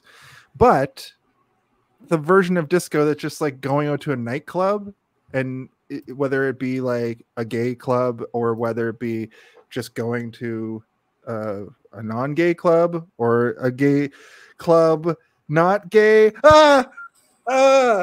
I realized that I was sounding bad. What are you working on there, bud? I know that's what happened there. Lazy boy and the recliner. Lazy boy and the recliners. My point is music is just music, I think, and anybody can enjoy music. Speaking of disco never died. And other things, the writer of the comic, what's his name? Bob Burton. He was saying that Burton. He would have liked, if he could do it again, Paul Thomas Anderson to do this movie, to direct it. How different. I mean, I feel like that's what anyone would say about any movie, right? I think it's because he liked Boogie Nights. Right. And he thought so he wanted the whole thing to be like disco-y.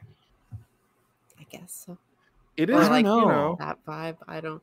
But I feel like the disco thing, like other things in this movie, it is making fun of it, but it's with love. Like this movie, whereas Shrek is entirely built on hatred, like this movie is built with a lot of like love for the genre and like absolutely delicacy with the things. Yeah, there's nothing that feels abrasive or corrosive. It all feels like it's embracive of everything it's doing. Like even the stuff that it's making fun of, like the Schumacher things. It's like, no, we're not gonna make fun of that. We're just gonna utilize that as something that's part of our world.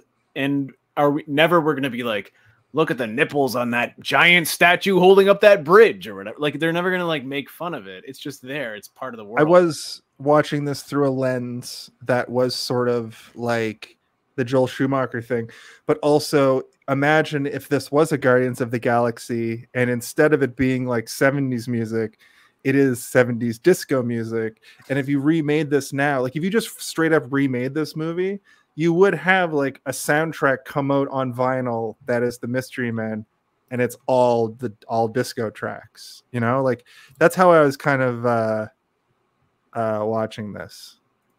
My favorite. And my vote is a beers. My two favorite gangs are the frat boys. I think they're hilarious when they're like, "Can we bring the brewskis?" when they're moving to the other room, and he's like, "Yes, Starring of course, you can Michael bring the Bay. You may brewskis." absolutely bring the brewskis.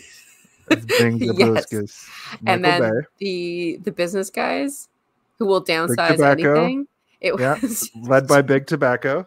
Fantastic. amazing. It's just this movie's so fun. Ugh. Big tobacco. Casanova I don't like the love Frankenstein. story. Can I say that? The love story Well, is the weird. love story, it feels fucking jammed in, and she is sort of Is the it studio linchpin. notes? I don't know, because it feels a lot like we need to get the rage guy to stop being such a he's like an incel kind of energy before incels were a thing. He's got that like he's like a milady guy a little bit, because she's like, "What's your name?" and he's like, Phoenix Dirk lighter. Dark A lighter. poser dark. wannabe. Well, Yeah. so this is also the crushing, the mutilation almost of like incel energy and toxic masculinity, is that he's even seeing his own shitty traits presented through her physical reactions, being like, "You're gross. Like, I was intrigued by you for a moment, but now you've gone back into that shitty I think that's what it behavior that I is. don't like." I think she literally is like, It's not I think that's what it is. That is what it is. It's what it is. She's a I agree foil with for you. that character. Yeah, and it's like, I could be into you if you just drop the act, and as soon as he drops the act, she's like, "I like you," and that's what it is a lot of the time. And that's the thing about incels, is like, nobody could like me, I'm dumb and ugly, and now I have to band together with other people like me on the internet and hate women. And That's it's a slippery slope. So unlike other movies of this time period, she doesn't change him. He doesn't wear her down with his bullshit. Like, there's a He lot realizes of those, in real yeah, time. there's a lot of those tropes that just aren't present, even though the love story feels like maybe it's also a commentary, like there has to be a love story in this, but we're going to do it our way. And then she just kind of shows up at the end, like a little bit Martha-y, but still. Yeah, they kidnap her, I guess, for the stakes to be risen. There's no real for reason him to her get angry. Yeah. Like, I also feel like the reason that this is happening is it is a Ben Stiller vehicle at the end of the day, but we also get a lot of like really nice, wholesome home moments with the Blue Raja and the Shoveler that we never get from him. And the idea is that he doesn't have a home. Like, he's nothing. Like, we never see him go home. We see him, the lone wolf rides alone. there's an implication of this movie where he actually is homeless, and he's just like goes into a garage and sleeps next to his bike. Like, we don't know what his house looks like, and then he goes and just has that lady being like, junk it or whatever, and you're like, oh no. And it's very sad, because, you know, as much as we want to see these people triumph over evil, we know that the Blue Raja has his mom, who cares very deeply for him, as we see at the end when she gives him the silverware and everything. And we know that the Shoveler has a beautiful wife and family who he, you know, like, has an extremely good relationship with, but it's like, they're so cute. they are also, that family is so cute. So loving. I mean, we haven't When talked she about puts the the Shoveler rubber very gloves much. on his face, I'm like, I want someone to put rubber gloves on my face. We haven't talked much about the Shoveler, but he is one of the best characters in He's a so superhero funny, movie. yeah. You know who he is. You know William who he H. is. Macy, yeah. We've seen He's him in other Captain. movies. He's Captain America. He's like the He's the working man. He's the blue collar Captain America. Exactly. Yeah. When I was a kid, for some reason, I like really liked the Shoveler. I don't know why. Maybe William H. Macy is just amazing, which he is. But I remember as a kid being like, wow, and he's got a black family. That's really interesting. You don't see that often. Because in 1999, I feel like they were playing that as a joke. Nowadays, doesn't. It's not As a joke. joke. I don't think so. Yeah, no. At first, when I was a had kid, I thought that's because you came from rural Nova Scotia, where everyone was white. No, I see what point you're trying to make, and I wasn't sure when I was watching it if the movie was like, see, we're progressive. That's what I mean. Like putting it out there. It's a very, very intentional choice.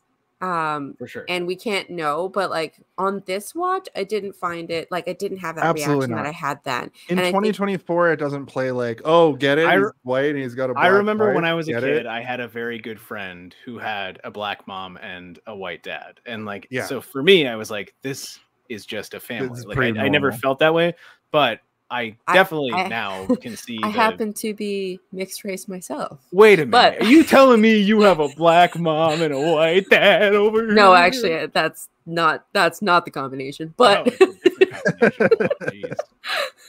Oh, geez. but I do think there's something to what Jason is saying, though. I do think it was played a little bit as whoa, bait and switch. In not necessarily a 1999, joke, I but can see it being definitely played as yes. what you would call like as people now scream from the tops of their, I don't know, internet connections, wokeness, like that is like This movie's so woke, man. it's like the equivalent to like making a black like, president, and you're like, is it a black proto-woke? president?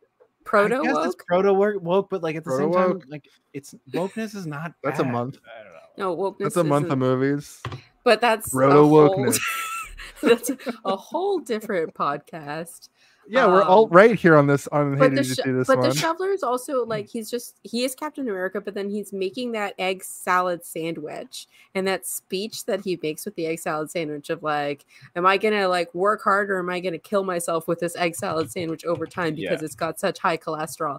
Like, and then my favorite line in the whole movie, I think, is when they kill Captain Amazing and they're like, we killed him, and he's like, I was standing over here. What do you mean? I was standing over. Also, here. side note about the cholesterol thing, that's so 90s to be like It's so cholesterol's bad 90s. for you. It's like In such an eggs. old That is, antiquated health nonsense that was in That's the also 90s. like a Simpsons joke, isn't it? Where it's like, I just saved you from dying of cholesterol, and he's like, well, you know, scientists don't agree. If Scientists don't agree on. yeah. Yeah. Do you want to move the plot along a little bit? All right, is Sorry. this about more Disco Boys or The Casanova Frankenstein and the Disco Boys. What a great name, Lee. Casanova Frankenstein. Shit.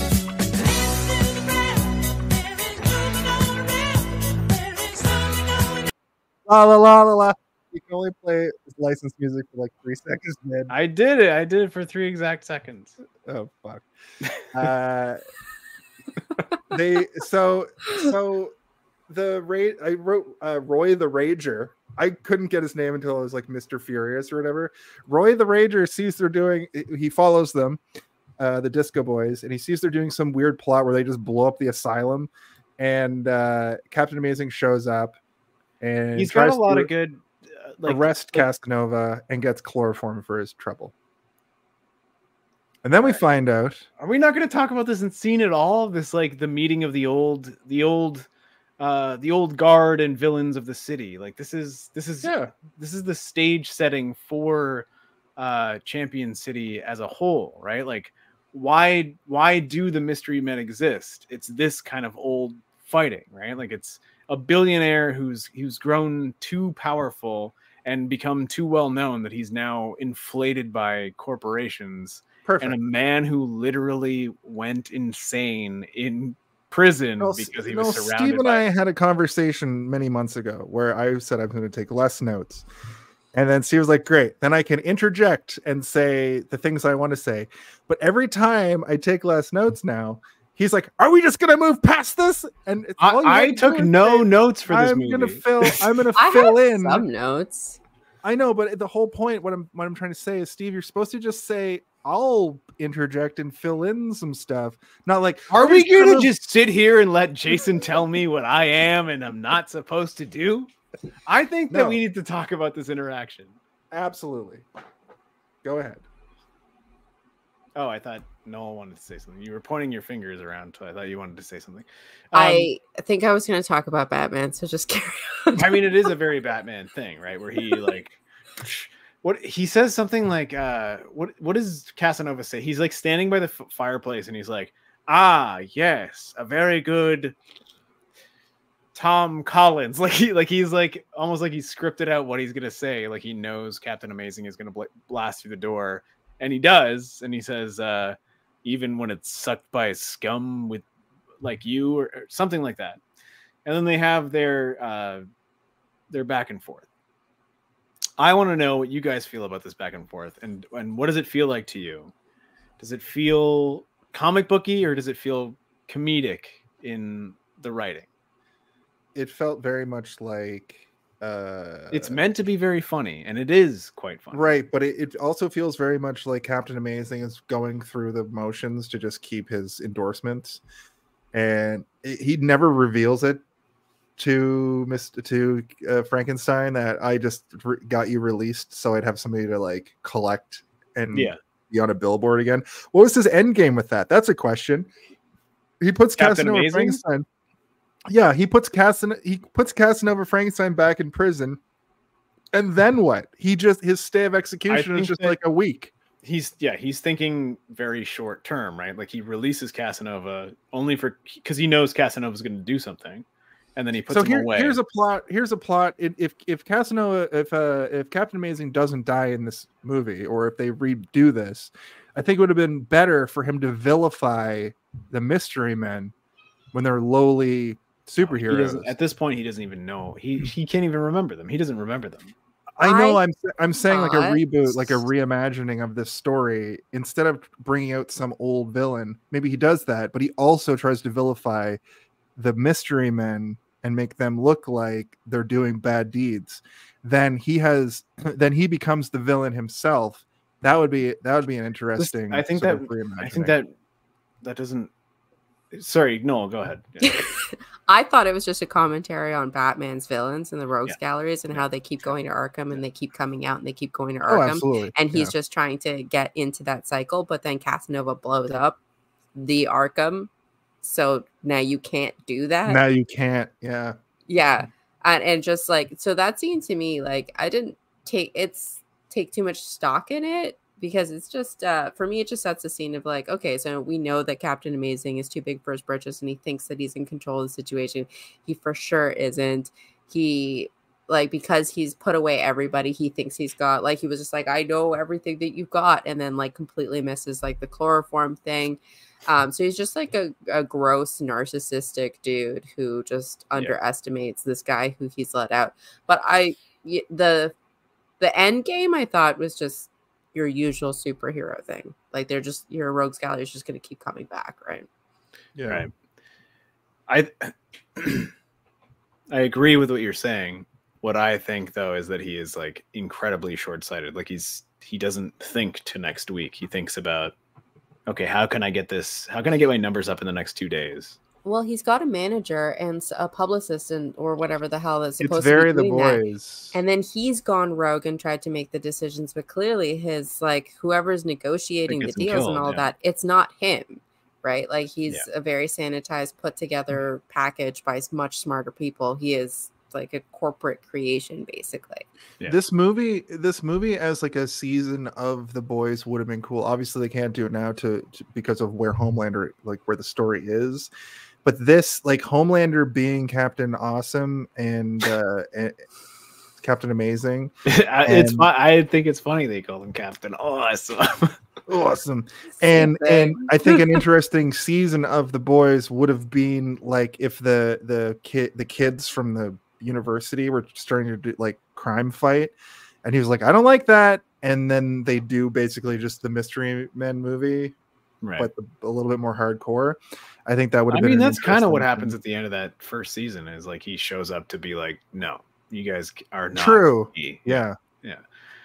Anyway, Mystery Men and The Boys are they're two completely different, almost 25 years apart. But they're like they're very different entities as well. Like they're. But the thing that I was reading, like the most recent, it was because of The Boys. Like someone went back into Mystery Men because they were like, okay, so The Boys is a thing now.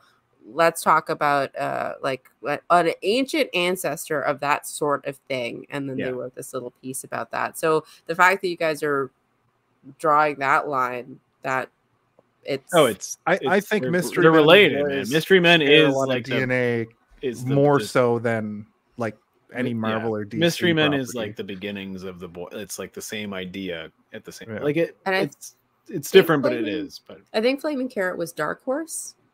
Yeah, it's Dark Horse all of that Comics? stuff became Dark Horse Comics, which is DC side. Oh, I just mean like intellectually, like in terms of like a thought process for like a superhero. What can a superhero be? Like, what if a superhero became controlled by a corporation? That's what The Boys is about. That's what this is about. And this is about like, what about the cool people that are just like you and me? Like when I watch this movie, I don't for a minute think that I couldn't be one of those superheroes in that backyard when they're doing their quest to bring someone in. Like I could be there and they could choose me. Pencilhead. I could be son of Pencilhead. Think of the idea that like that's Doug Jones, by the way. Doug Jones, everyone.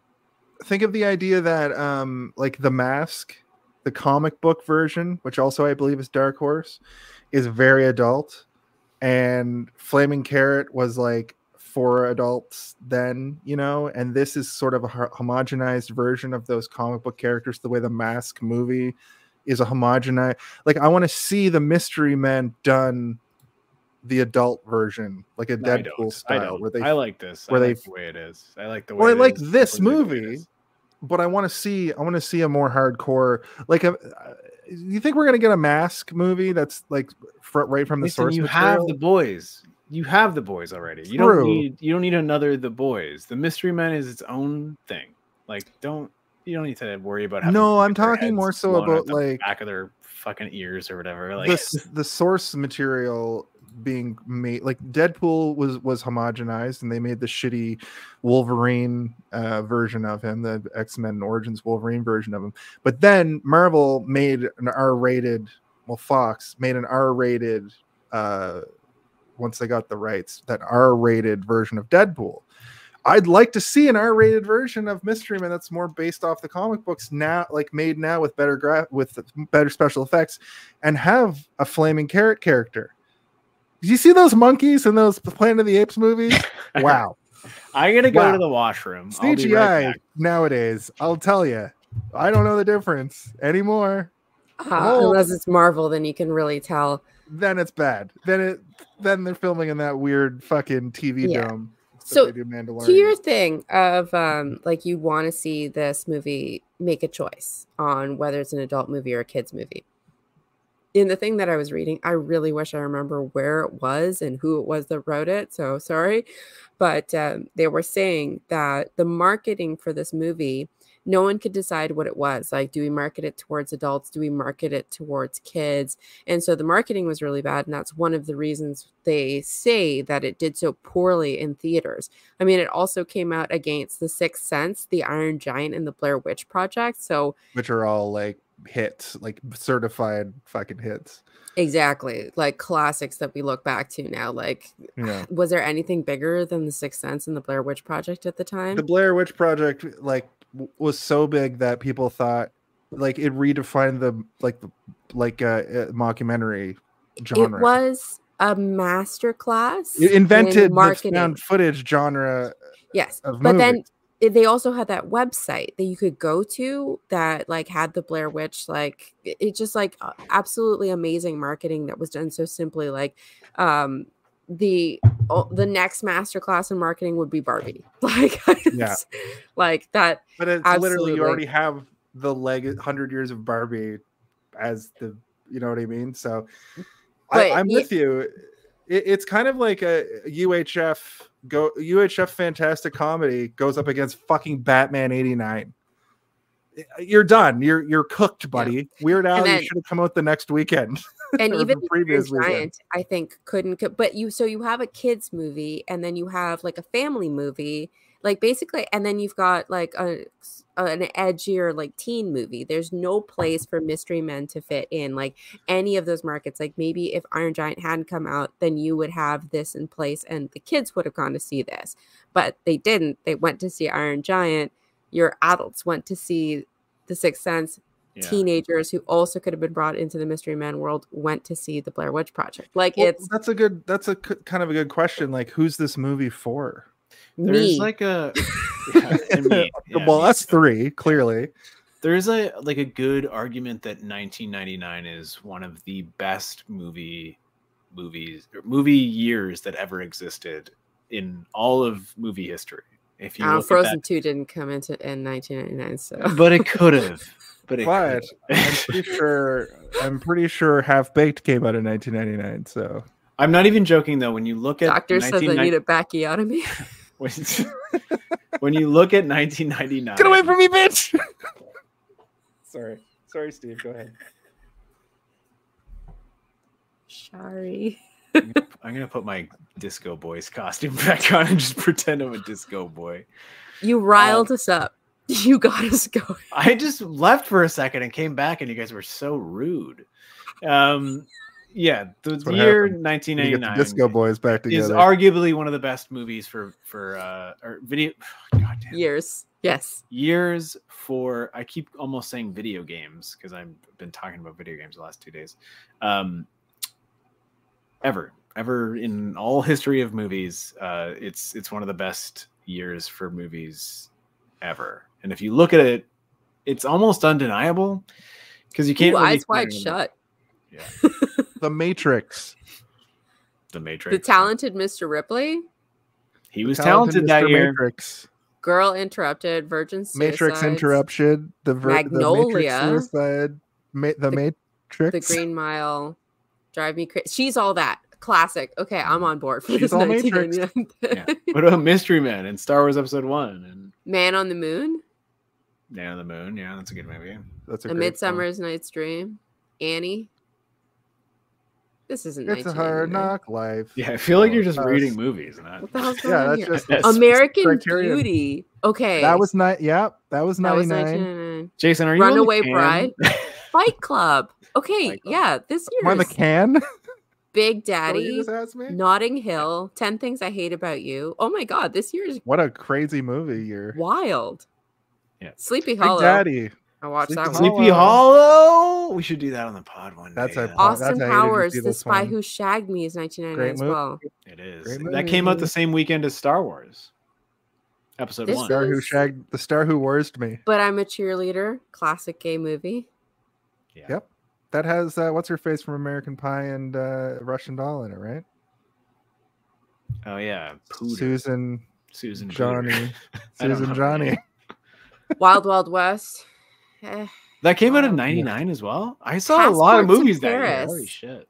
Wild Wild West is Olsen- the Superman remake. The Olsen twins movie Passport to Paris came out this year. Hell yeah, brother. Jeez. Galaxy Quest. Yes, No. you guys could covering that. Galaxy Quest Isn't did that not come out in 98? 1999. Well, thought that then was this thing 98. is lying to me. Yeah. Office Galaxy Space. Quest 2 weeks from now. Oh, That's all right. Office Space. Yeah, that's a big one. Hold on. No.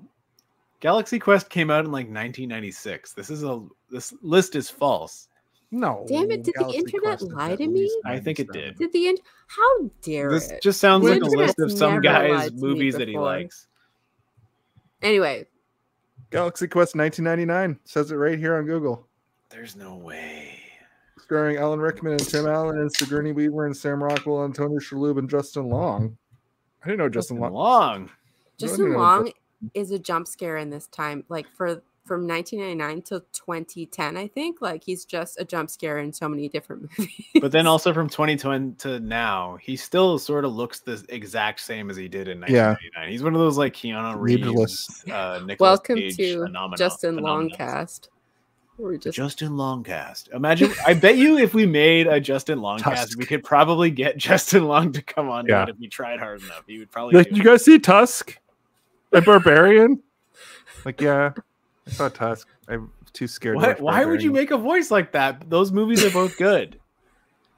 Tusk? I Isn't mean, Tusk Tusk is- exists? I think there are acquired taste movies. Tusk you isn't say a that? Tusk is an incredible movie because it got made.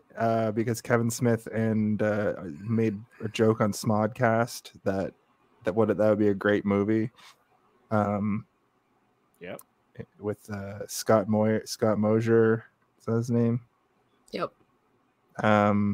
It's incredible that If movie Jason got get his made. way through this this story time with Jason. It's incredible that movie got made because of the fact that it was just him and Scott Mosier riffing on a fucking podcast in 2000. Yeah, they found like a letter in a newspaper or whatever, and it ended up being fake, which is it's an urban legend kind of a thing that like this town had this eccentric millionaire put an ad in a newspaper that he wanted somebody to come to his home and get. I'll be right back. All right. Anyway, listen. Do we want to just get through some plot, or because it's 10 o'clock? Yeah. All right. Roy works at the junkyard. That's a funny back and forth with the woman. Junket. Do you like I the swear to junket God. I really like when he grabs the stress ball and he's like. I like when she grabs his goggles and pulls him in really close, and you can hear the like, oh, I'm not wearing my. I should be wearing it. The leather sound, and then she says, "Listen. I want it junked." And he's like, junked. And she's like got all these wild whiskers coming out of her chin and stuff. It's frightening. That segment sort of Chekhov's guns the thing that they use at the end, the like tank. It shows the tank. Tom Waits' second most hilarious moment in the entire movie, which is like, wait a minute, you have a Witzer-Wazzle? That's the finest non-lethal. Like, his whole thing is about like non-lethal weapons or whatever. The mystery machine? Yeah, it's the mystery machine. That's the finest non-lethal battle weapon that's ever been made. I was 2 years old when I realized that it's mystery with 2 Y's. Is that how you... yeah, mystery. How do you spell mystery in your head? An I in the front or is this back? Am I losing my mind? How you spell mystery? Is it? That's how you spell mystery. It is. I was 2 years old when I learned how to spell mystery. Am I the one who was wrong? No. Casanova Frankenstein does the having a moment. Listen, why is a tricky letter and I don't like it? Have I just been reading too much Canadian fiction? Probably.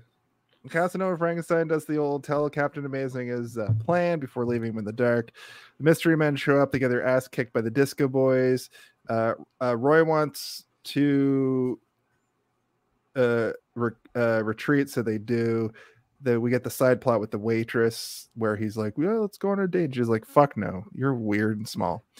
They take Invisible Boy. Connection. She's in Mallrats. She's the girlfriend. Is she?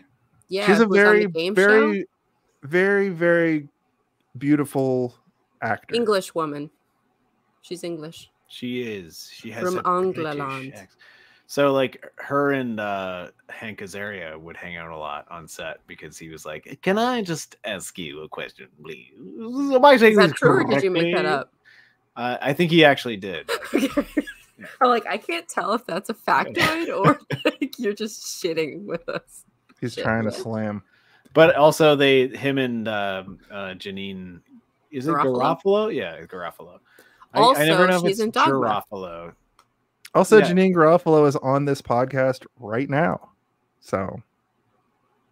Oh, because Noel kind of looks a little bit like Janeane Garofalo. You also have the attitude of Janeane. Yeah, I think your attitude is more Janeane Garofalo. Well, you know, you kind of look like her too a little bit. Yeah, I thought that too, and I was like, I've had green. Doesn't she just have like the front parts as green? No, she just has random green fucking strands. It's great though. Can we just for one moment? I think we haven't really talked about the fact that Janeane Garofalo. In 1999, she was like peak star in the world of comedy, and for her to do a movie like this whole ensemble, she just is kind of the crown jewel of the. She's kind of the star of this thing. I think. Well, she's also the only kind of real superhero of the team. True. She also is the one that destroys the machine at the end. She's the Princess Leia. She's the only woman. She's with Princess lines. Leia if she didn't get the only woman. Princess in the Leia whole didn't movie. get hiked back at the planet Yavin at the end of the movie. And That's what. Okay, can I just say, all the new movies are fan service. What do you think Leia in a bikini was? Yeah. Sorry. Okay, Absolutely, sorry. you're correct. That's what I was trying to say is about fan service. wokeness earlier, where I'm like, Rise of interracial Skywalker couple. is not that bad, guys. In 20 How years, can we I'll never be see right about Han Solo in a goddamn thong? Sorry. Libs. I meant that she's the only like female character with a story. Like she's the only centered focus. This movie does not lady. pass the Bechdel test. I'll tell you that right now. It passes the Bechdel test, though, in that it's a I rom. said That's our new standard, the Bechdel test. Yeah, Bechdel test. yeah. That's the name of next month. In fact, the Bechdel test. She's a great character. Like you're right. She's destroys the machine. They don't believe in her. They do the classic like lady thing, but I'm really pleased that they don't do what movies are about to start doing a lot, where like it's a mask and then comes in and like does the thing and then takes it off and it's a Taskmaster woman. Taskmaster they didn't do and any Black of Widow. that. I kind of like that, like these doofuses, like this group of guys, when she comes in, they immediately are like, no, go away. Sorry. And then she's like, okay, well, fuck you. And like, she immediately Flying bowling ball attack. Fuck you. Cause she's probably dealt with it like every day of her life. Like, fuck this. Opens the ball bag up and throws the ball at them. And then everybody is like, wait, come over here. Come over here.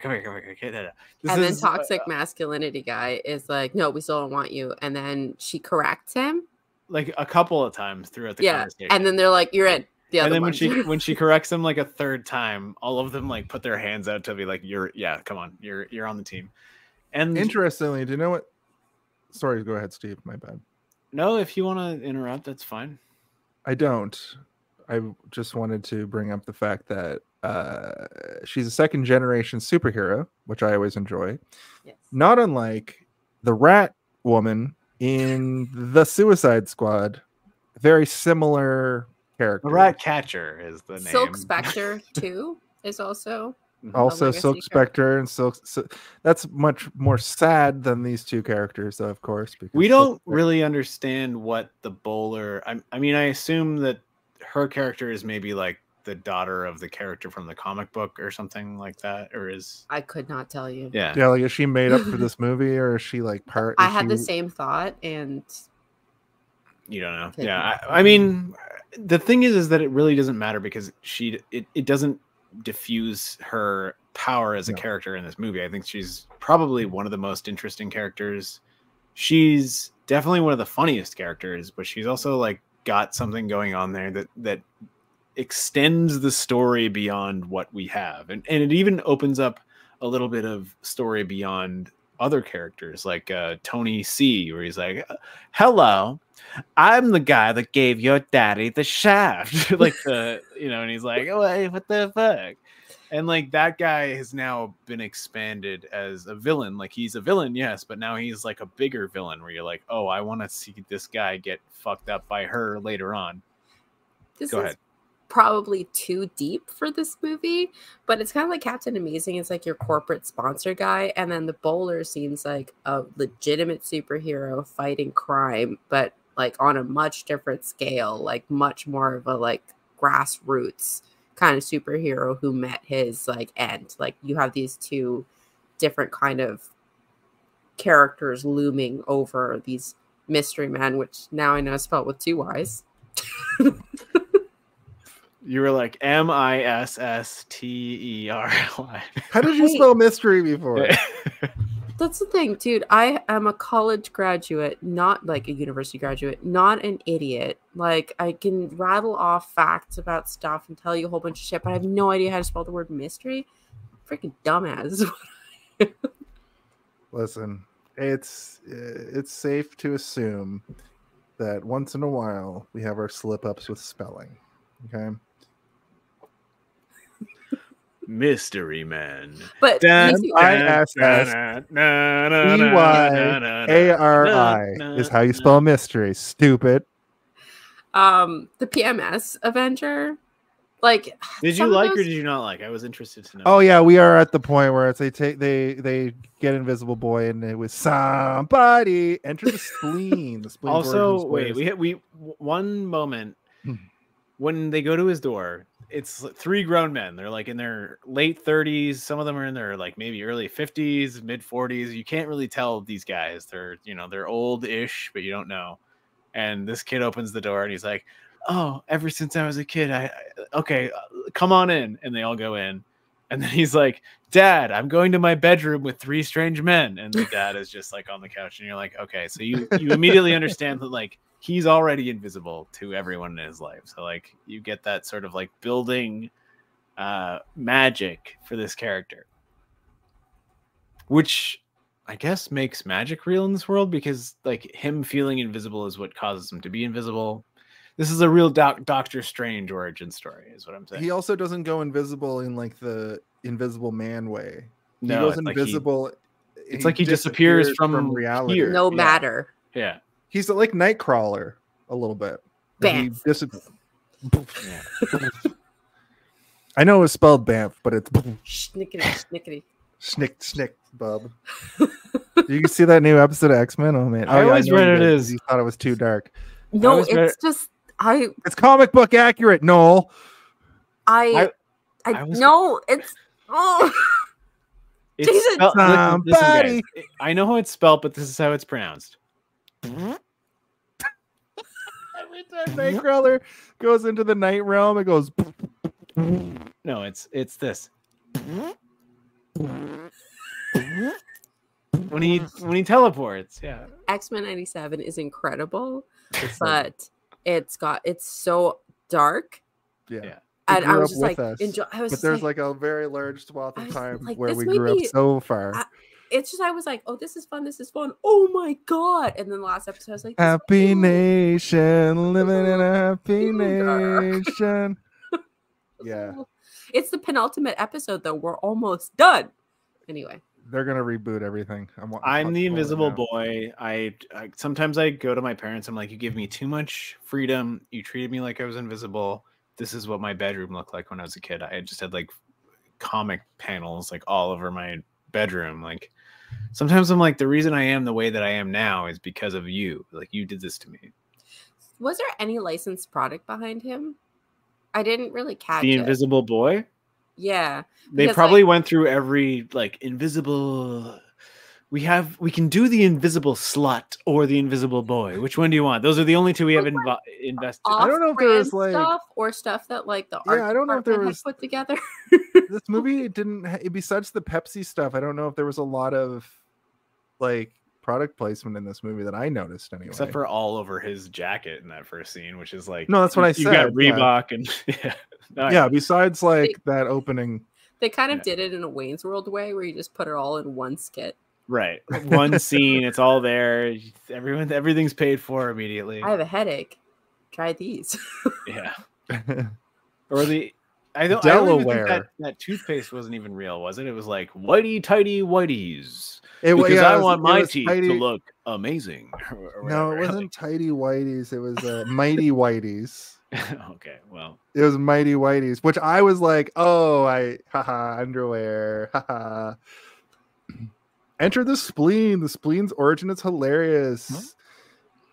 He who smelt it was destined forever to. Well, this is also. Is this your other one? No. Yeah. Yeah, I know. Slightly problematic. It's a blink and you miss it. But know that I know I'm alone on the show. No, it's not a blink and you miss it. What it is a thing that was always happening forever before this, and it was a punchline. Like it was like they went for an easy punchline. It's a little bit. It's bad. It's not good. But Orientalism. I gotta say though, it's still kind of funny. Like funny. Orientalism is the word I was looking for. That's what that Blue Rasha character is. Like, look that up on the internet if you want to know more about why that's a problem. That whole thing. This is just like being racist towards like Roma gypsies and the Roma people. So, did you know that the character Nightwing is half Roma? Nightwing? Yeah, because they're circus people, of course. Jason. Oh. Did you know that the Roma people invented the song?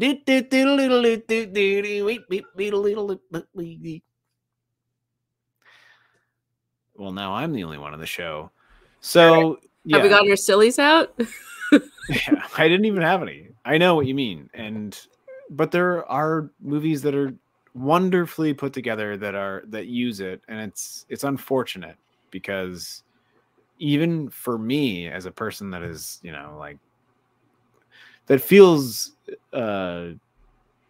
grinded up and kicked around. No, grinded up and kicked around by movies sometimes when certain things are said or done. For a long time, I didn't have the compassion for that just because so much of what I like has been wrapped, like the Evil Dead series, for example, is something that uses that as a storytelling element without ever having any kind of compassion for it. The movie Drag Me to Hell is almost completely ingrained in using Roma culture as something that is like, ooh, spooky.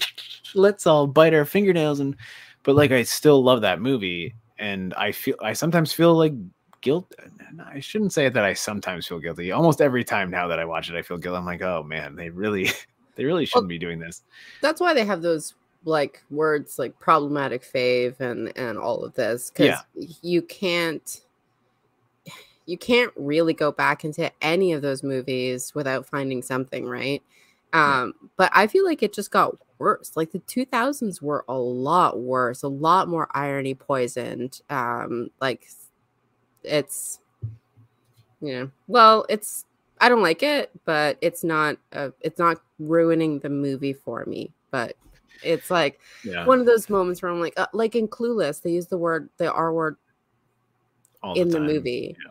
And we're gonna do that next month, so hopefully. Never mind. I'll save my thoughts about the fashion and all that. I agree though, because I love the movie Drag Me to Hell, but I do every time I watch it think about every time I've heard how problematic it is, like while I'm watching it now. So it doesn't not affect me, and like every time I'm like, if I was to ever tell a story, I should make sure that I don't do this to a group of people. Mm-hmm. Yeah, I just think it's one of those things we have to mention. You have to mention that that's not cool, and it's used in a movie that we love. Doesn't make us hate the movie, but doesn't make us excuse that either. I was having this thing where I was talking to my wife about what are terms that we use now that aren't going to be able to be used in 10 years from now. And we kind of brought up some things like come dragon, man bat and I think realistically, like calling things autistic shouldn't be done anyway, but I think like that is going to be a changed word in the future. No, that's a relatively new word that's going to be nomenclaturally changed again. Hold on, what are you saying?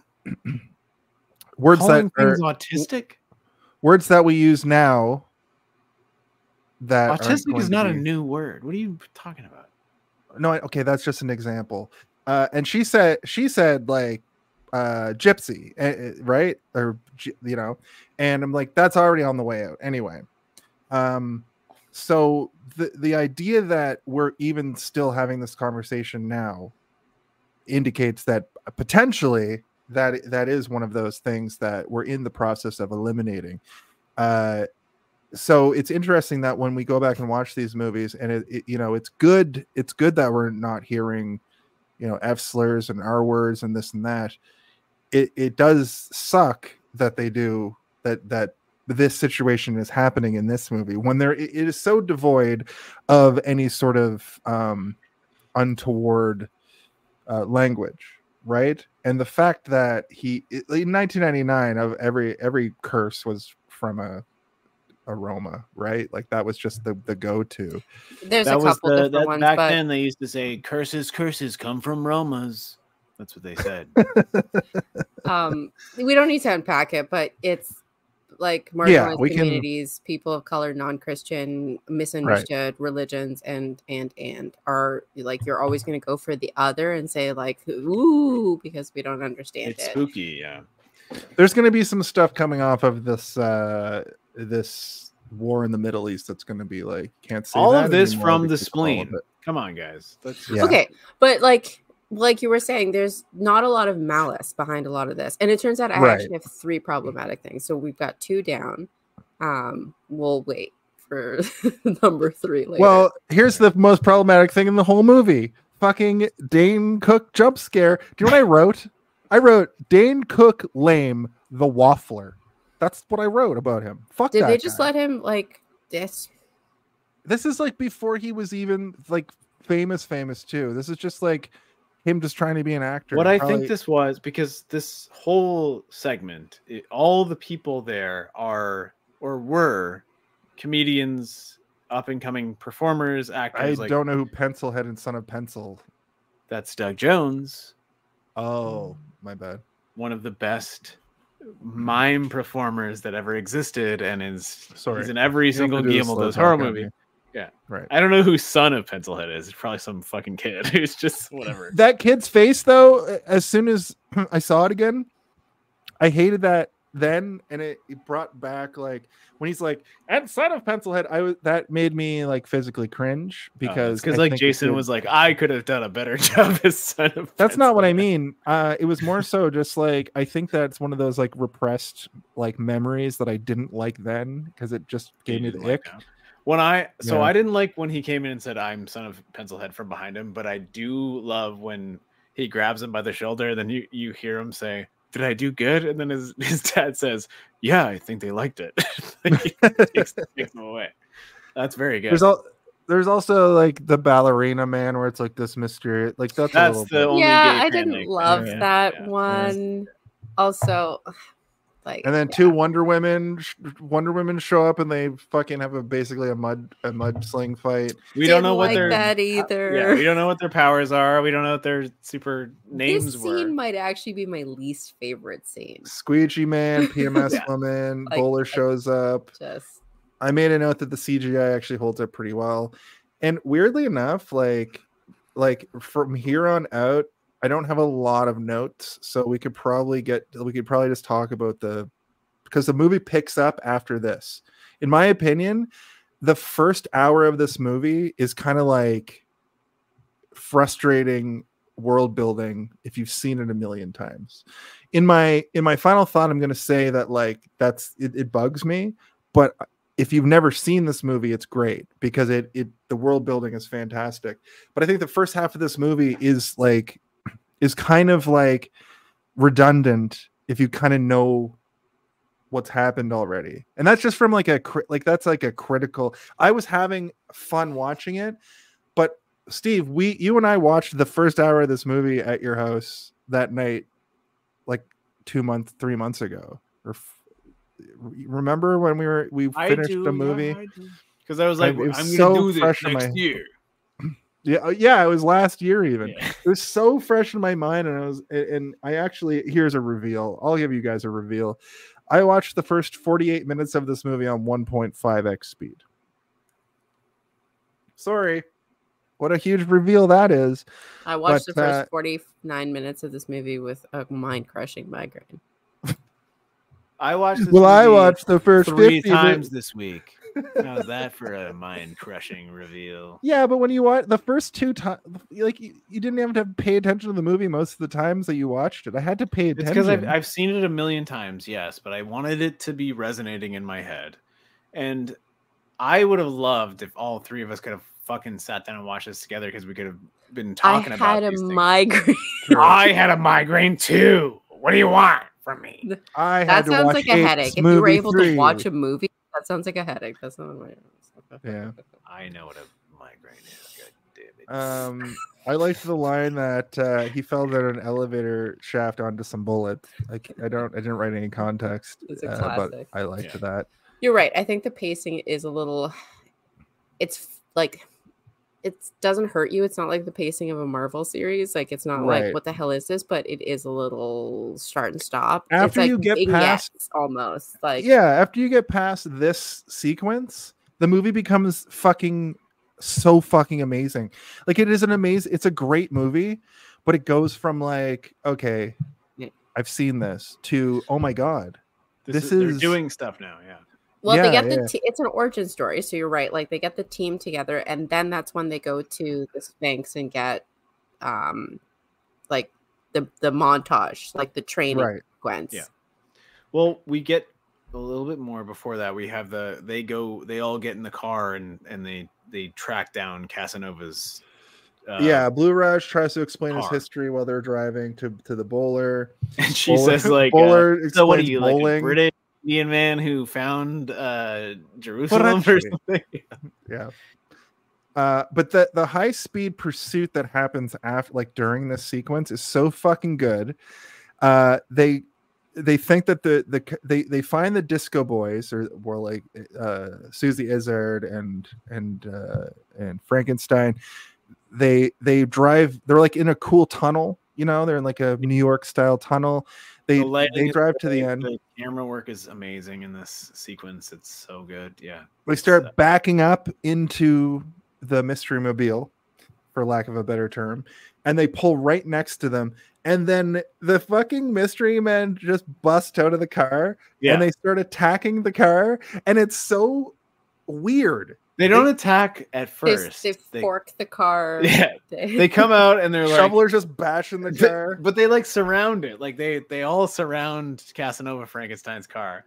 But like while the car's coming back, I think like Mr. Furious says like he's either very dumb or very smart, or what is he's very stupid or very I don't remember what he says, but it's like the car is coming at them, goes next to them, they all get out, and then they prepare themselves, and then all the windows go down, and then they have like a standoff, like a Western or whatever. This part is where I'm so frustrated with Mr. Furious from the first half of this movie so far. Mm-hmm. And then this scene just like I hate, like I just hate him in this scene. Yeah, it's good character growth because you end up like loving him. Yeah. But this is the crux of like, fuck this guy. He's so stupid. Yeah, but he also says things that are like very dumb, but also like he's still kind of polite, but at the same time like. Yeah. Well, it's that he's like beating the car and singing the song, and the shoveler is like, "Come, let's get go out of here. Let's get. Come on." Yeah.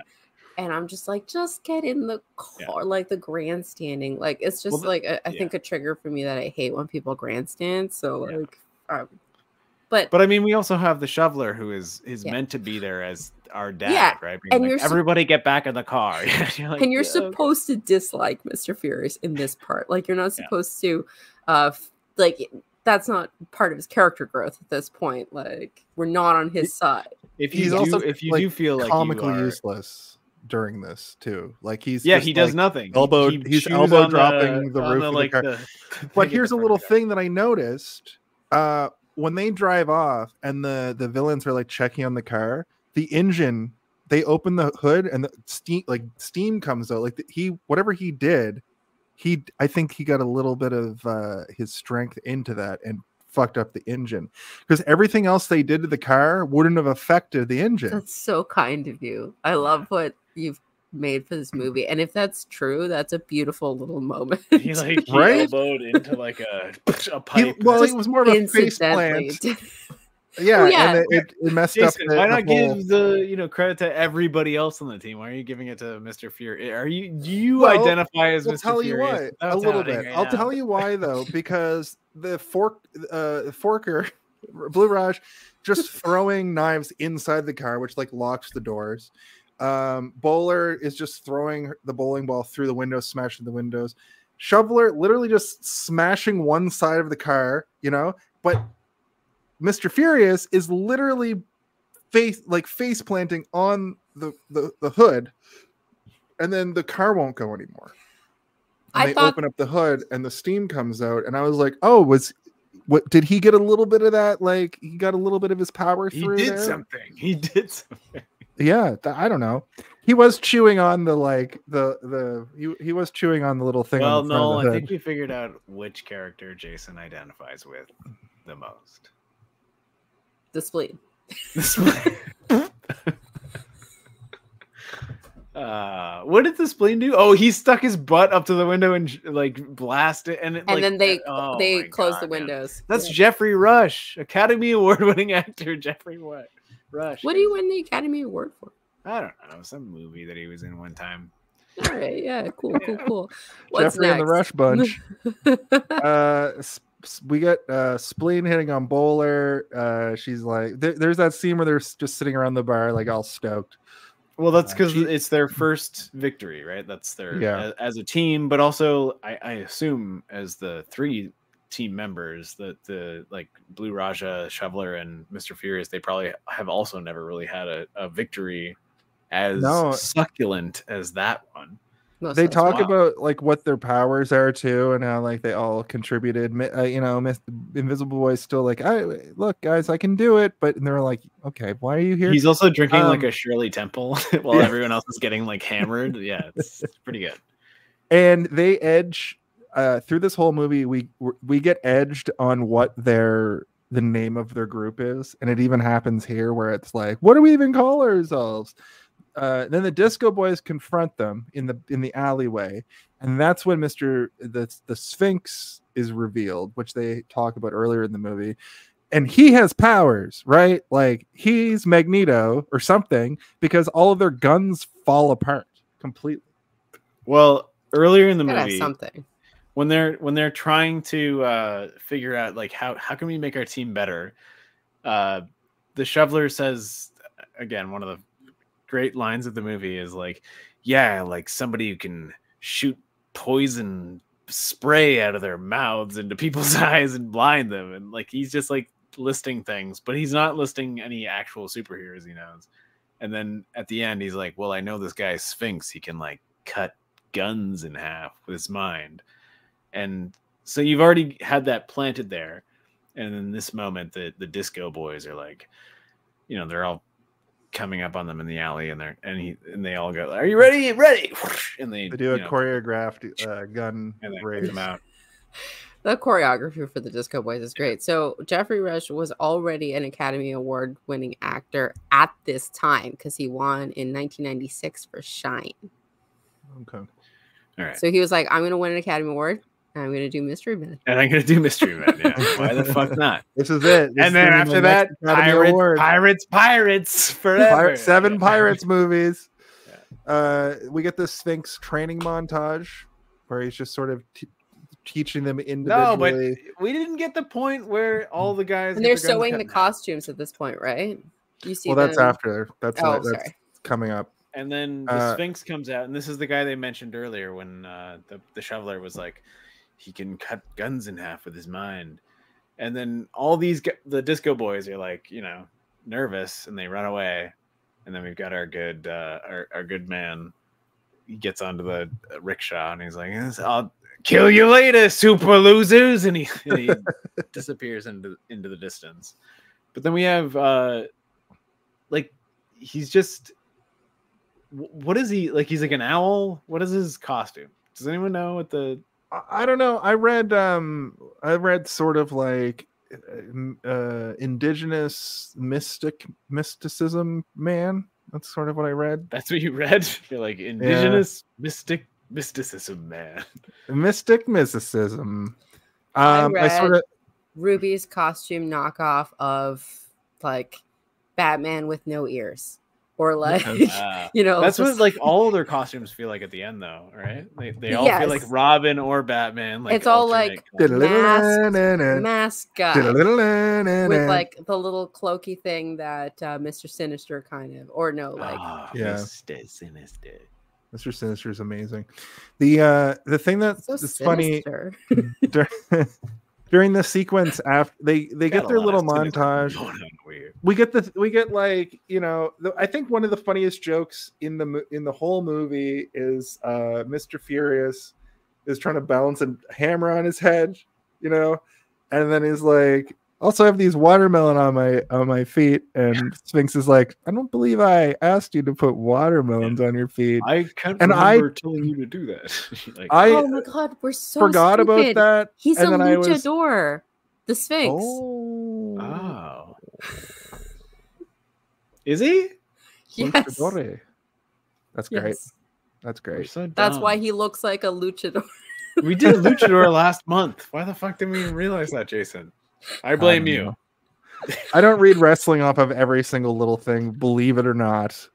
I You had do. one job, Jason. I had one job. I'm the resident wrestling expert. But yeah, he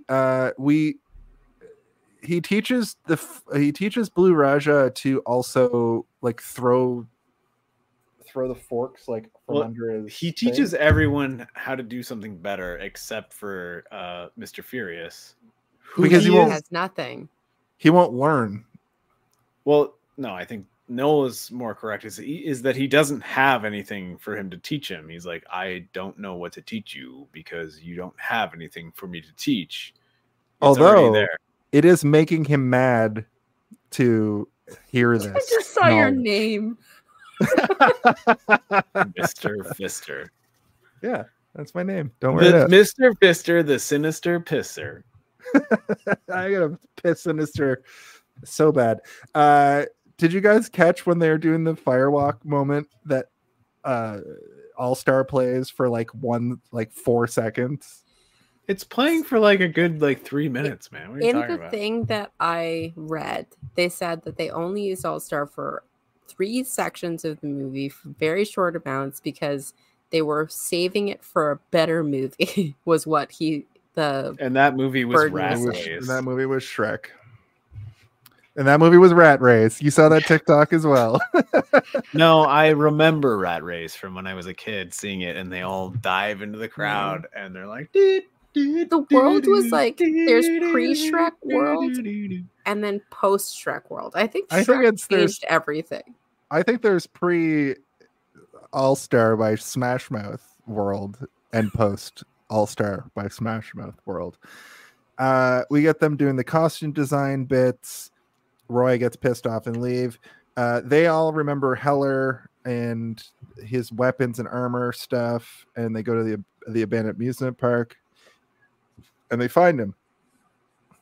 Roy goes to the diner. He's all in his feelings. She kind of senses that. What's even her name? Like what is that character's name? I'll look it up while you keep talking. It's Susan. kind of ironic. It's like that Kathleen you don't or know her Karen or name, something. But why is it ironic? Because the whole thing about her hitching herself to Roy is that she doesn't know Roy's name and he's refusing to say her name. Oh, yeah. That's why it's ironic. Monica. It's yeah. I don't know if she ever says her name out loud in this movie. Like it's only in the script. Yeah, she's kind of an unfortunate character because she doesn't really have anything to do other than to just put him up onto a point of. She is girl and knows motorcycle. Exactly. Yeah. But I also like that she doesn't know motorcycle. She doesn't. She's like, what are you Queen, talking and she's about? like, what? And he's like, you like motorcycles? And she's like, no, I don't. I don't really like them at all. Like, well, I have a I have a Harley. I have a like Harley. that she likes that when he's sad, Compatible. she's like, oh, you're sad. Okay, I'll try and be nice to you. I don't like that immediately he's like, I'm sad and she's getting into this, so now I have to use my sadness as The a funny way to thing go. is too is superhero movies don't really exist yet in 1999, but the superhero movies that come They after do. this, Blade. No, that's 2000. Batman. That Blade. Isn't Blade? Listen, no, the Blade is like the next year, and You're then talking X-Men is 2001.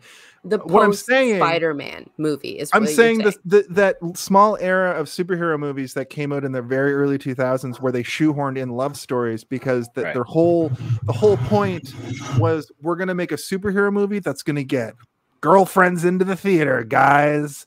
Bring your girlfriends. We got love stories now. Yeah. My point is this movie works, that her character works a lot better as a parody of that. Like, this movie is a parody of movies that haven't happened yet to what you were saying earlier, Steve, but also like to a crazy degree because she feels shoehorned in as like a love interest for no reason.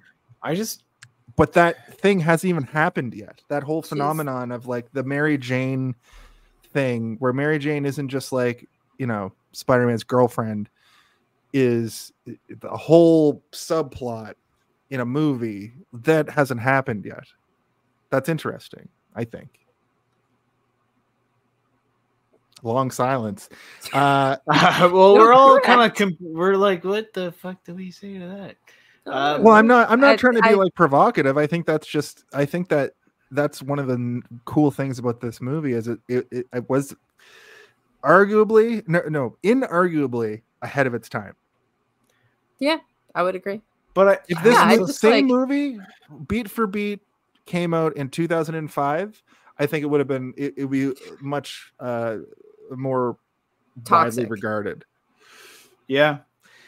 I think it would have been more toxic because the aughts were a godless time. Oh, yeah. Godless? There is no God. There was a time where I thought that things were going to be nice for a bit, and then it turned into mean weirdness for. Yeah, I go back to those mid-2000s, those the American Pie era or whatever, all of those. American movies. Wedding, they definitely say the R word in that, I'm sure. Probably the F word as well. Jason, stop saying the movies that. No, it's a long pause because like there's nothing to yes and like it's a valid point. Like it's a very it's valid mostly point. yes, but. No, there's no but. That's the thing. It's there's just, no yes. but. What? That's yes, my favorite James. part. Excellent observation. Well done. That's the yes and for that. Tell me that I'm good and I'm a good boy. Hellers, tools are non-lethal, can tornado, clothes shrinker, blame thrower, which is just flamethrower, but funny. So funny. I think this whole moment is funny. I love this sequence. It just makes people fight with each other, which is I mean, which is what happens all the time already. So it's just bringing out, you know, to the top what you want to do. What do you want to say? Jason, you son of a bitch. Hey, I blame you for all of the atrocities put upon mankind. All of them? Every single one. Happy birthday. You're the champ. Bitch. Well, I apologize for all the atrocities that I brought onto mankind, but I need you to know, humankind, that Jason did it before me. He's the one. He's the one. Oh, hey, I just got a notification that you guys lost half of your subscribers. Oh, shit. How do I get Sampuku eyes? Am I doing it? Okay. Oh my god, your eyes went in two different directions. And not you can't take away the followers that don't exist. Okay. Mr. Furious. Oh yeah, the girls. Monica says, "Be yourself." The Disco Boys watch on. I thought that there was going to be a little bit more of a like them immediately snagging her, but that doesn't get revealed till later.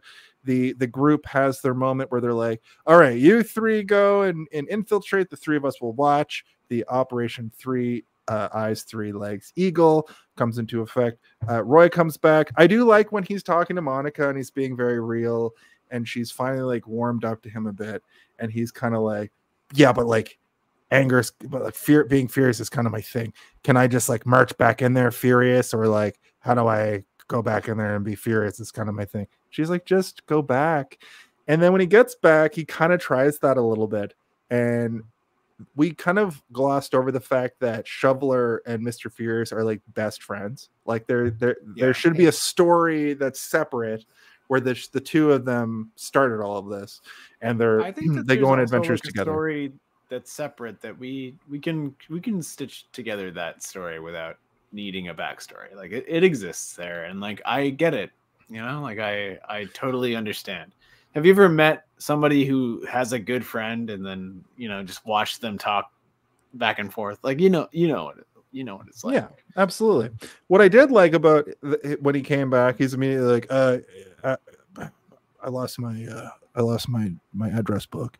And Shoveler's like, what did it look like? You should think about the last place that you saw it. Yeah. And Mr. Furious says, I'll tell you what the description is. It's denim. It says hang loose. There's a picture of a kitten. And I laughed out loud. His address book. Yes. I laughed out loud to that. It says hang loose. That's a funny one. hang I loose. wasn't It's expecting that. denim. I was expecting him to Picture of like the kitten. grandstand and be like, it's like leather with spikes on it, but like, Yeah. Picture of a phoenix. Roy's invited back into the party. We see the meeting of the villains. This is where we get all the different parties. The Far East boys, the tall, the suits. What's the women group called? Hot ladies, like the furries or something. Yeah. It was called like the Bengal bitches. the frat boys. Good stuff. Big Gnarls Tobacco, Barkley, the Big frat Tobacco. boys. Oh my god, we've been on so long. My headphone is dying. But, it'll happen. Gnarls Barkley is part of the. They were called like the not rap boys or something like that. Hey, we got a comment. Let's see what the comment says. Hey, it's Space Cadet Tim and Timmy and Hi Tim, welcome. You have the best Welcome. cat, except for my cat. Fight. Cat fight. Wait, No. that's not what that means. Skunk hump scene. That's probably the. If there was more jokes that were as bad as that joke, I think that this movie would suck. But that joke is a bad joke in a sea of great bad jokes that That is work. the most 1999 joke in this. It really is. A thing humping a leg. It's absolutely. Like, what did they Seth find- MacFarlane write this scene? Yeah. You think that's bad? Remember the time a skunk humped the spleen's leg? They find the cap, and he assists them in helping him escape. Shoveler does the circle things that we talked about already to see if he's Lance Billington. What's his name? Not that. Lance Reddick. Lance Reddick. Rest in peace. His I feel like name's Lance Reddick. Hunt. Lance Hunt. I feel like Lance Reddick should is have like been in one this of the movie. best actors who ever lived, and we lost It's him true. quite recently, and I still sometimes think about him when I'm going to bed. Star of stage and screen. Anyway, they try to help him escape. They don't help him escape. They do that bit with the trying to figure out if he's Lance. I immediately forgot his name. They Hunt. vaporize Hunt. They vaporize Captain Amazing, and I wrote LOL. I wrote lol. This whole part is maybe the best part of the movie because It's so slapstick, like fast comedy, like Also, wouldn't have to save the day if they hadn't killed the hero. it's true, yeah. They wouldn't. Like, they But killed him. Maybe they would have because like what are his powers? He can kick and punch? Like what are his actual powers? No, but What I do we mean, know? he's put away all of those other superheroes, so we know he's like a successful superhero, with a good kill rate. Like, Right. Yeah. So Deathman is dead. We know that much.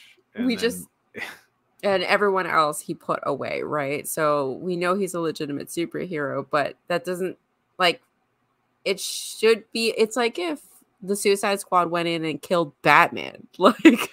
Well, so it's not like if they killed Batman. This is what I think is he obviously doesn't give a shit about them at all. Like Not as even soon as they come in, he's like, okay, well, all right, you guys are gonna get me out of here. All I need to do is explain this to you very simply and easily, and that's what's gonna happen.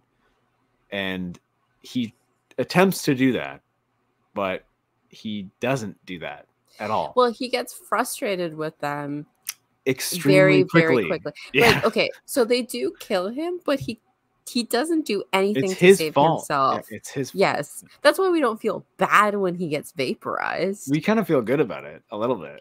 It's like it's fine. And if you liked that character at all, this wouldn't land. You shouldn't have been watching the movie in the first place. If that staging had been any different, if he hadn't gotten so frustrated with him, if he wasn't being, and then when he throws in that like 16 times, like he's not helping. Like just say, like he could have just said like just one more flip. He's also not paying attention to what they did. He didn't give them good directions. That was my like my main note about this entire interaction was that he died because of his inability to talk to normal people normally.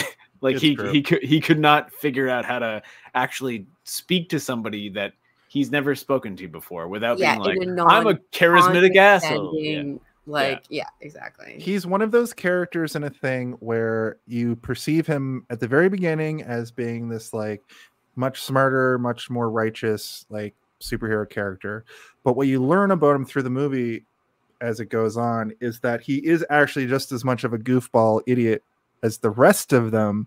He's just presented differently. It's kind of like Jan from The Office kind of is one of these characters where when you first meet her, you think that she's like smarter than Michael and smarter than the people in the office. And she's sort of, but as time goes on, you see the cracks, the more she interacts with the people. Yeah. But we speed run that in this scene where he's trying to just like explain to them, but because they're stupid, their inability to like understand what he's saying makes his cracks sort of show, and he's his own undoing because he can't just like take a minute and like try to like figure these guys out.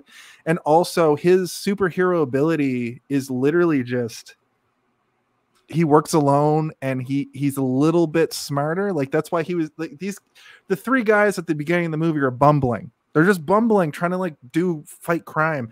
And he already has this, like you guys were saying, like he already has like a big kill record. So he comes in and he's just able to systematically figure out the situation.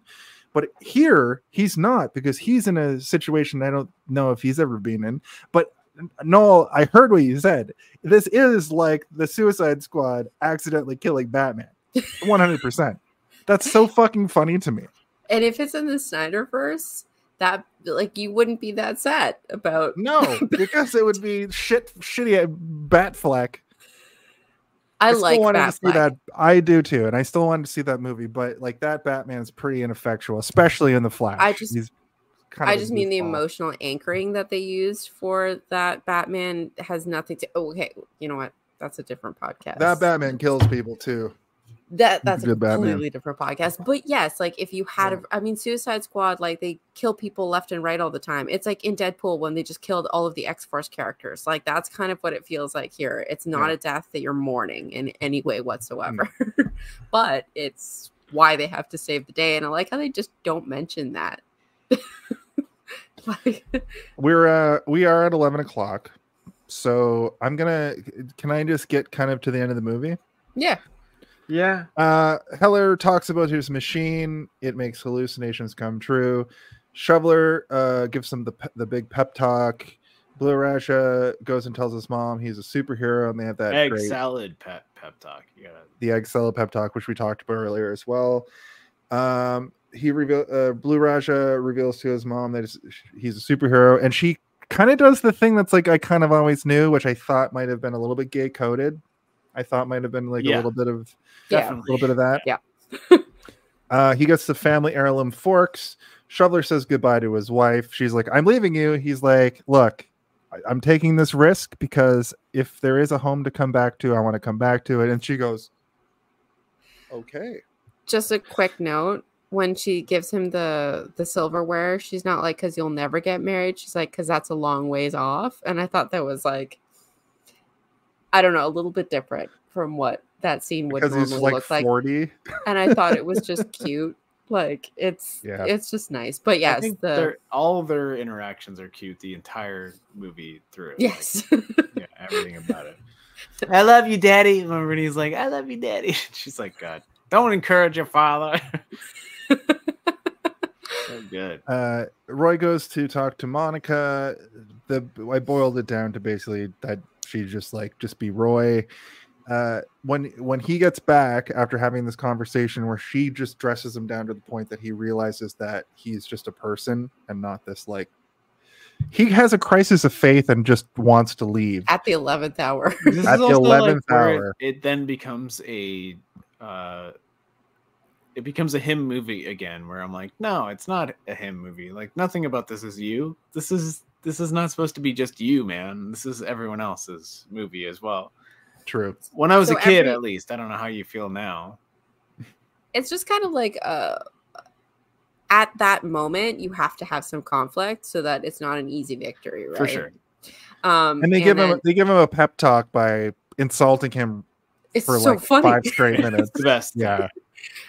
Every movie is a little bit Wizard of Oz. So that scene where he turns around like the Cowardly Lion because they're walking like they're walking to, you know how they have to like carry the Cowardly Lion towards the and wizard. then he jumps out a window later. Yeah. Well, that's what I was gonna say. They suit up into their super gear. We get a great shot of them walking in their new gear with the tank. I thought that was really good. They talk shit to Roy to get him angry.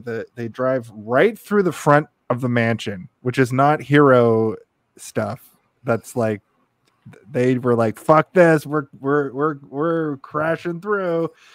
We're breaching."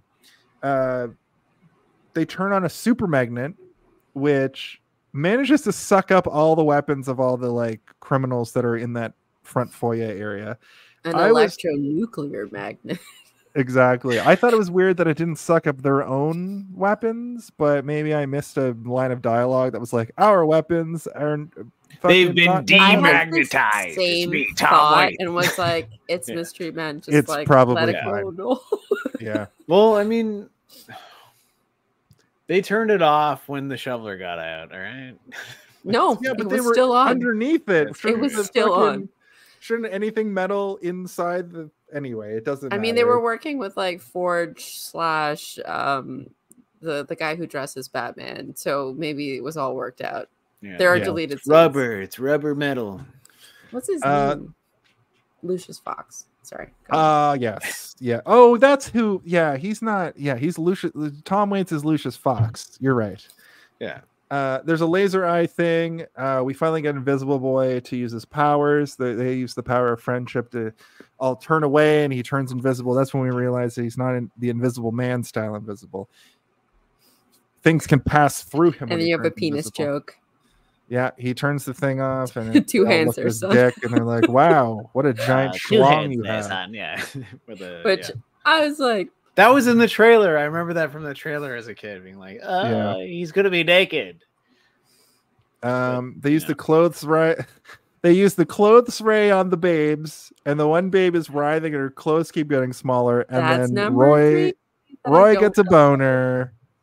I don't love that. I think he says like, "My pants are shrinking" or something like that. If you want to keep fighting crime today, you want to put on some shorts. Jeez Louise. But yes, that line that Janeane Garofalo says there that you just said is, I think that was in the trailer as well. I think it's like, "In a world coming this summer," and he's like, "I'm naked," and then what you just said. Blame Ray on the rappers. The Suits leader is named Big Tobacco. I already made a note of that. Shoveler beats Shoveler beats some bitches to cool action disco music is a line I wrote, but it's true. Did you notice that it was like, but it was also like action superhero music at the same time? I thought him fighting his way through, seeing the Shoveler be the music in this movie is effectual. Amazing. It's great. The music in this movie is very good. I agreed.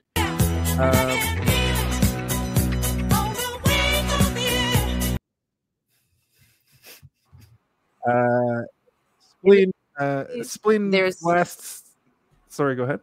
In the DVD special features, there's a musical moments where you can click it and it takes you to the different music with the video, like the little snippet of where the music comes up.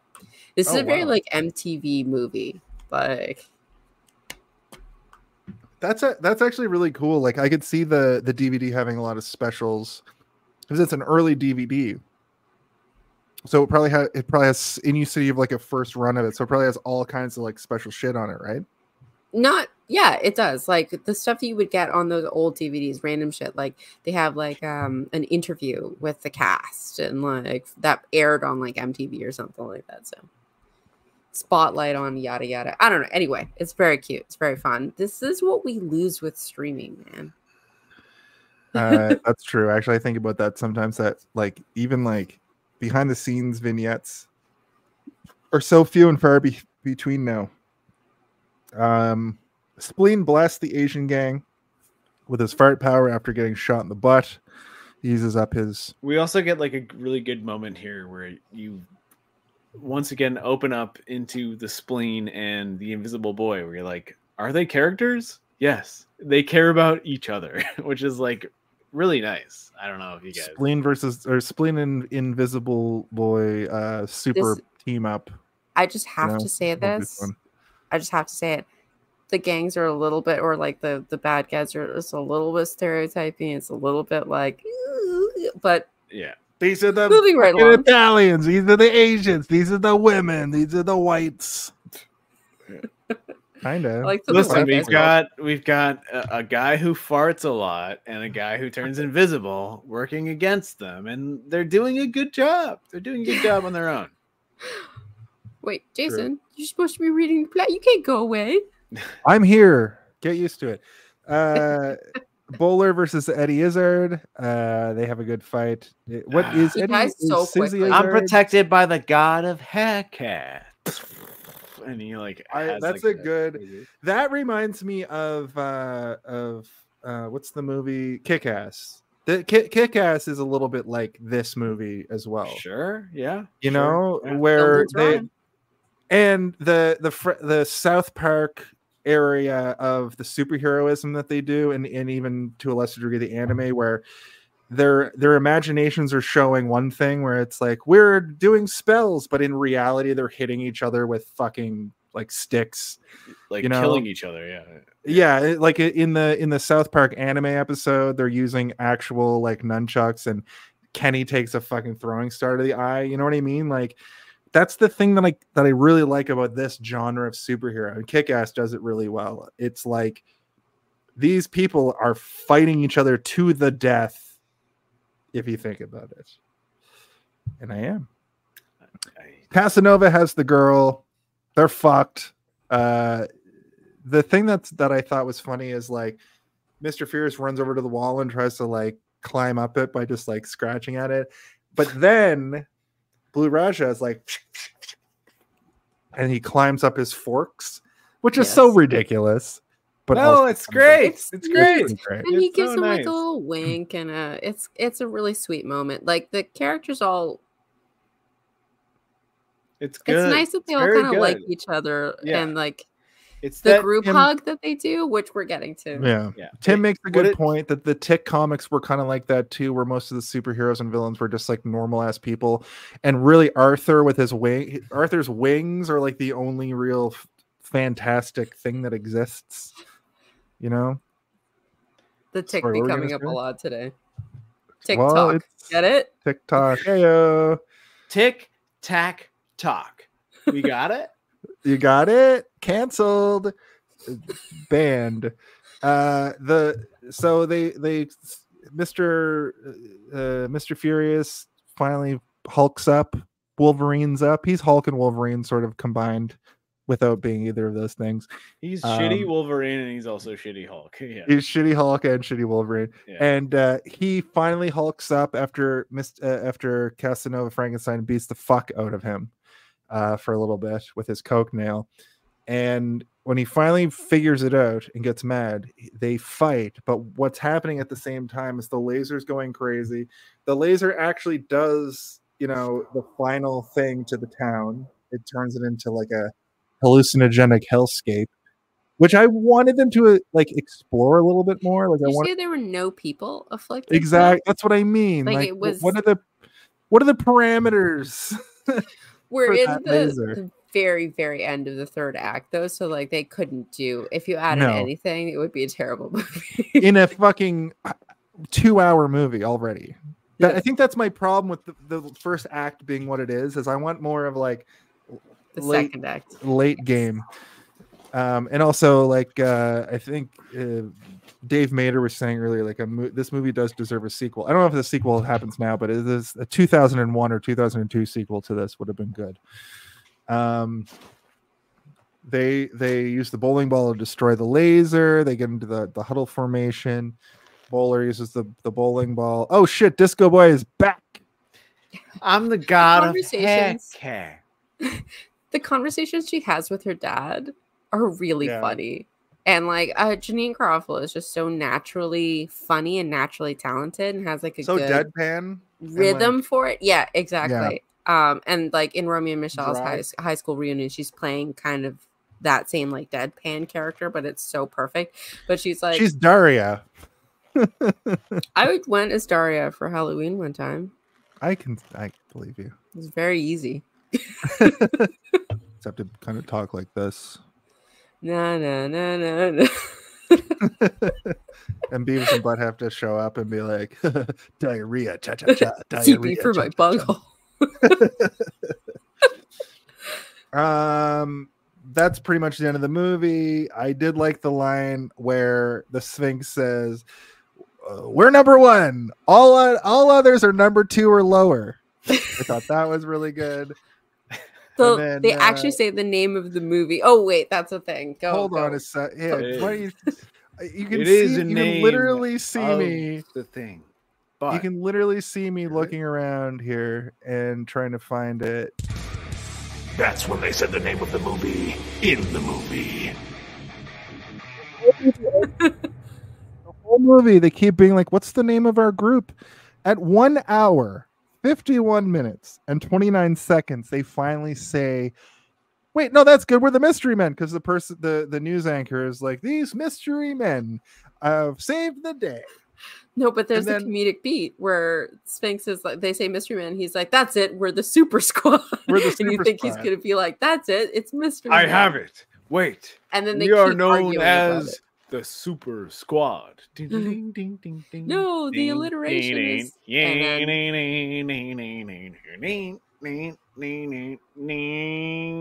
Jason, I think if we put it on, I think the people that love it will love it, and like the people that own it will maybe give us they won't give it to us. Is that your final thought?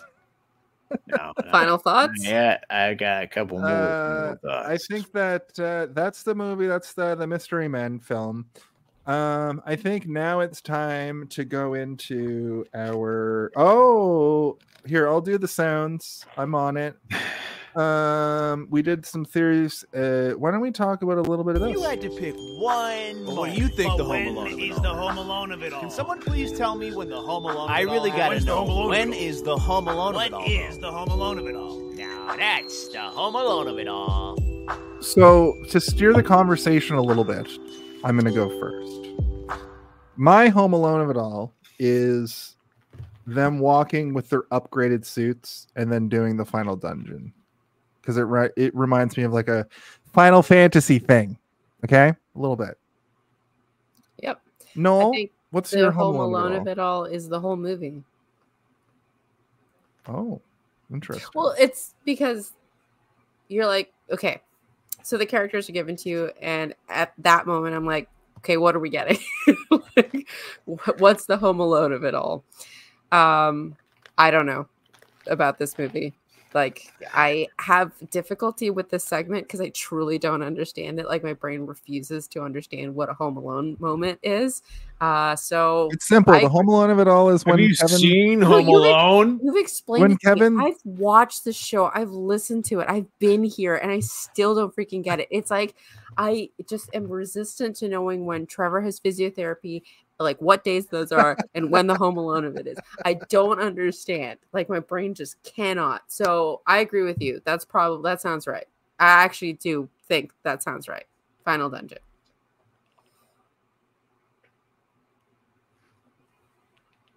Jason, I agreed with you. Yeah. Thank you, Jason. Well, I'll tell you, that's a good thumbs up and a good I thought Steve was just immediately going to start talking, so No, I walked away why for a do you sec. think that I was? What's your Home Alone of it all, Steve? What's your Home Alone of it all? Thank you for agreeing with me, Noel. Thank you so much. Thank you, Noel. I'm on the ones and twos, so because I think you're right. Like if that sounds right, nailed it. Steve, what's your Home Alone of it all? Me? Yeah, you. Okay. Well, he's the Home Alone of it all. I have to say, we're so close to the end. We got two segments left. I got it. It's the one. It's the part where you know, Jason.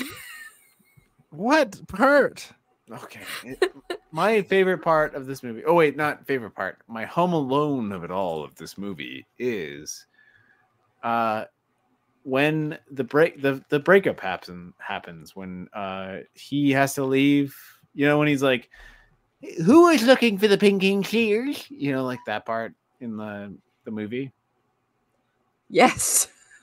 Yeah, that's when he leaves and then they come back. That's my favorite part.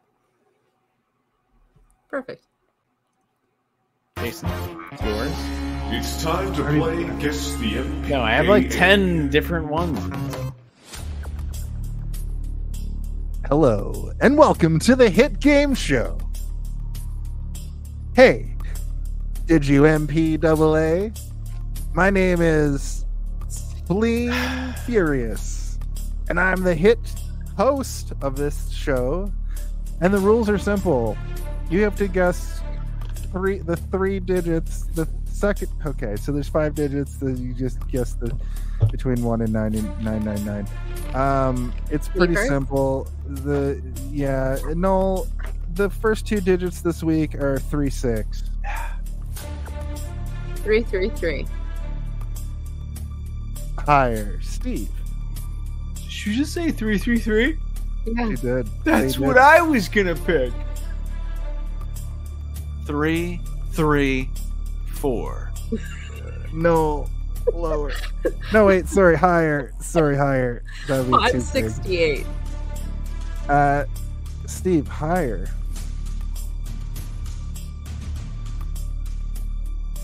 8, 8, 2. I'm guessing we didn't get it. Oh my god. Whoa, Jason. The MPAA, everyone. The MPAA. Wow. The number this week was, of course, 36821. Of course. 821. And with that, it is now time for our where the fuck is it's time for our thank you. It's time for our final thoughts. Just like at the beginning of the show, it is a time-honored tradition around here to have our guest go first. The bowler, Noel the bowler, the Noeler. Baby bowler. Oh, I like that. The baby Noeler. Baby bowler, yeah. I'm the one who gave your daddy the shaft. Hey, why don't you hit us with your final thoughts? Okay. I hate all the close-ups. I do not like the way this movie looks a lot of the time. And I didn't say that at all because it doesn't ruin my enjoyment of the movie. But I just hate those close-up shots of the faces. It's not for me. I know it's a particular, like Tom Hooper did it. Also not for me then. However, the little problematic stuff, no way outdoes how fun this movie is and how much it, like, I can see why it's a cult classic. It's high camp. It's everything that I like about movies. You don't have to think too hard. There's no animal gets killed. You don't have to reflect on the evil world that you live in. You can just sit down and enjoy a movie. It is a 10 out of 10 on the Rompometer. if we're doing it out of 5 stars, it's a 4.5 out of 5 on just in all levels. It's 5 mystery men's out of 5. I like this movie. I really like this movie. I don't think it's like when I rewatched Zoolander, I was like, this movie isn't as good as I remember it, but that's not how I feel about Mystery Men. It's just like childhood charm, I suppose. Awesome. Awesome. Thank you much. No. Thank you much. Thank you much. No. You couldn't do those close shots in HD. You just couldn't. What'd you say? Every pore. High definition face. Look at these. Look at these marks on my forehead. It's from blading. It's not. Just old. Speaking of old, Steve, what are your final thoughts for the film The Mystery Man? I think that this is a movie that is wide open for nostalgia, but only for, like, you know, people who are, I guess, there. I hate saying stuff like that, where it's like, if you were there, you would have realized. But this is one of those movies that if you were there, you would have realized. Jason, you even said that you didn't connect to it in the way that you almost feel like you should have.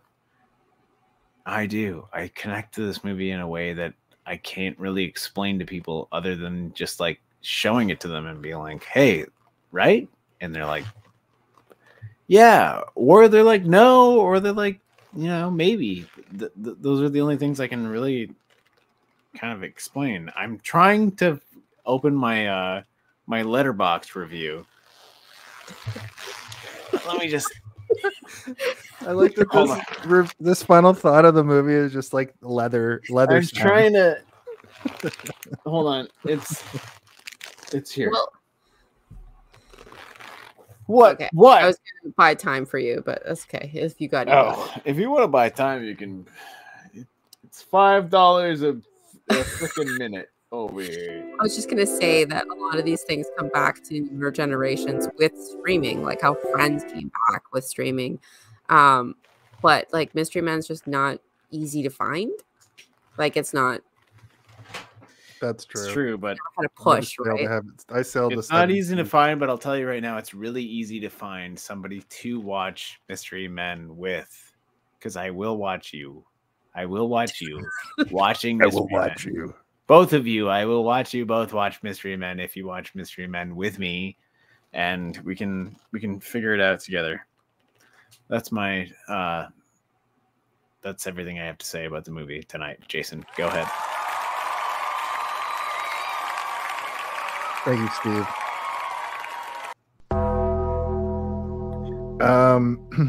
I wrote this. It's such a good movie. I love how how off the wall and bonkers it gets. They do a lot of world building for such a small scale story. I really like the elaborate set pieces and how fast the city feels. How big the city feels is clearly what I meant. Champion City. I wrote this in the past, like in the future, I'd be like, oh yeah, I'll pre-read this and say Champion City before. Anyway, decent score and soundtrack with all the disco. Excellent ensemble cast. It's good all around. I think my main gripe is just with how I can see the first half in my mind so vividly. So this watch was kind of boring until it became new content. But obviously, a first-time viewer wouldn't experience it. I give it a 3.8 out of 5. I give this All-Star being in this before Shrek. It's always made me angry when people are like, yeah, All-Star for Shrek. And I'm like, no, it's from Rat Race. And I mean, I love Shrek, but I also love Rat Race. So I don't know. I don't know. I also give this movie just Steve's leather jacket leather sounds.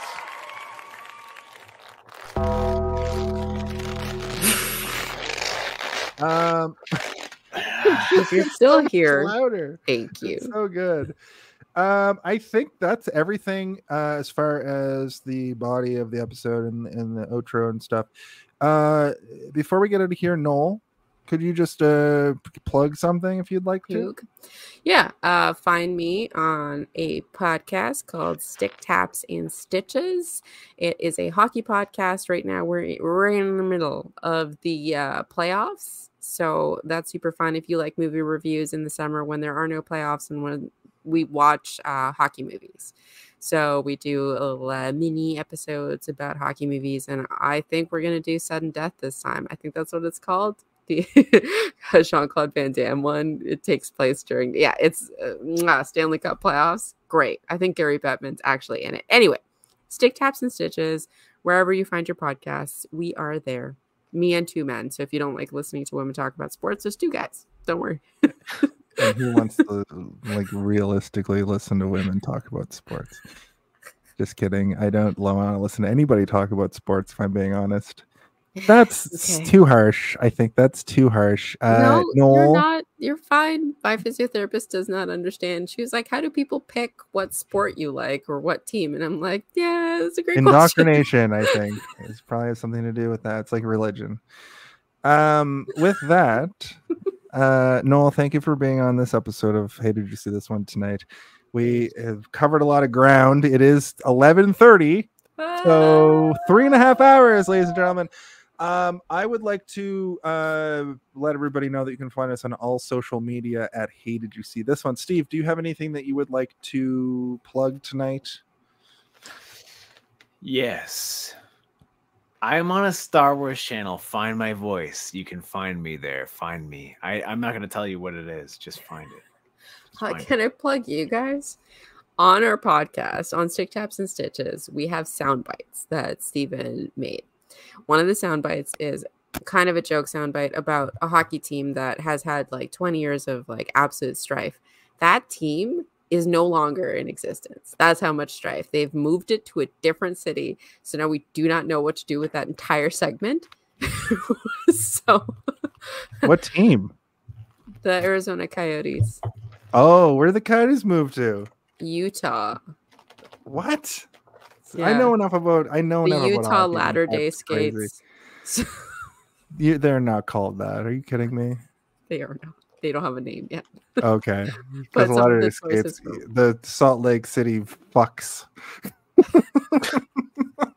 That would be a good name. Anyway, for a hockey team. So we're gonna need some new sound bites. If you like the sound bites on this show, hop on over for the last time that you're gonna hear the Coyotes sound bite. Yeah, my best pal co-host Steve is a voice actor. I'll promote him for you. Hit him up on all social media at Waters Illustrate. Because he's an illustrator and his last name is Waters. Yeah, exactly. I'm an illustrator, yeah. Boba Blackfly. Like I said, you can find me everywhere as well, but I'm not going to tell you my handle because it doesn't matter. It's important influencer.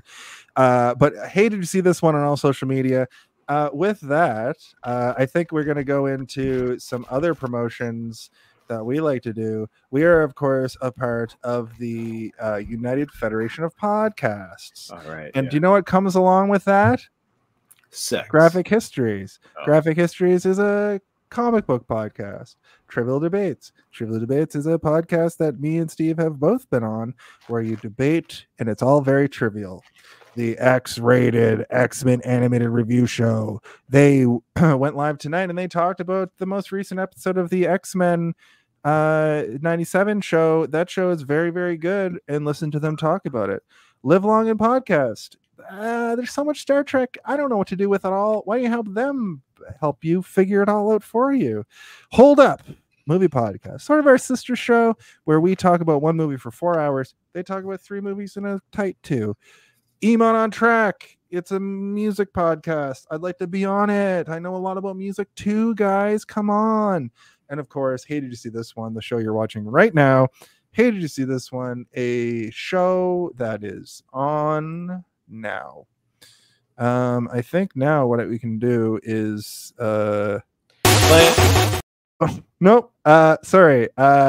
Play the video. No, I want to ask if we always forget to do this now. Noel, can you ask a very important question that everybody needs to ask each other every week?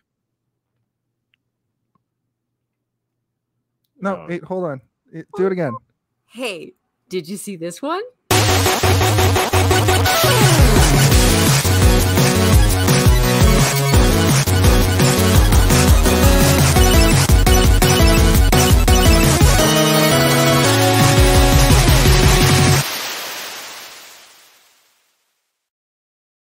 One, two, and three to the floor. Snoop Doggy Dogg and Dr. Dre is at your door.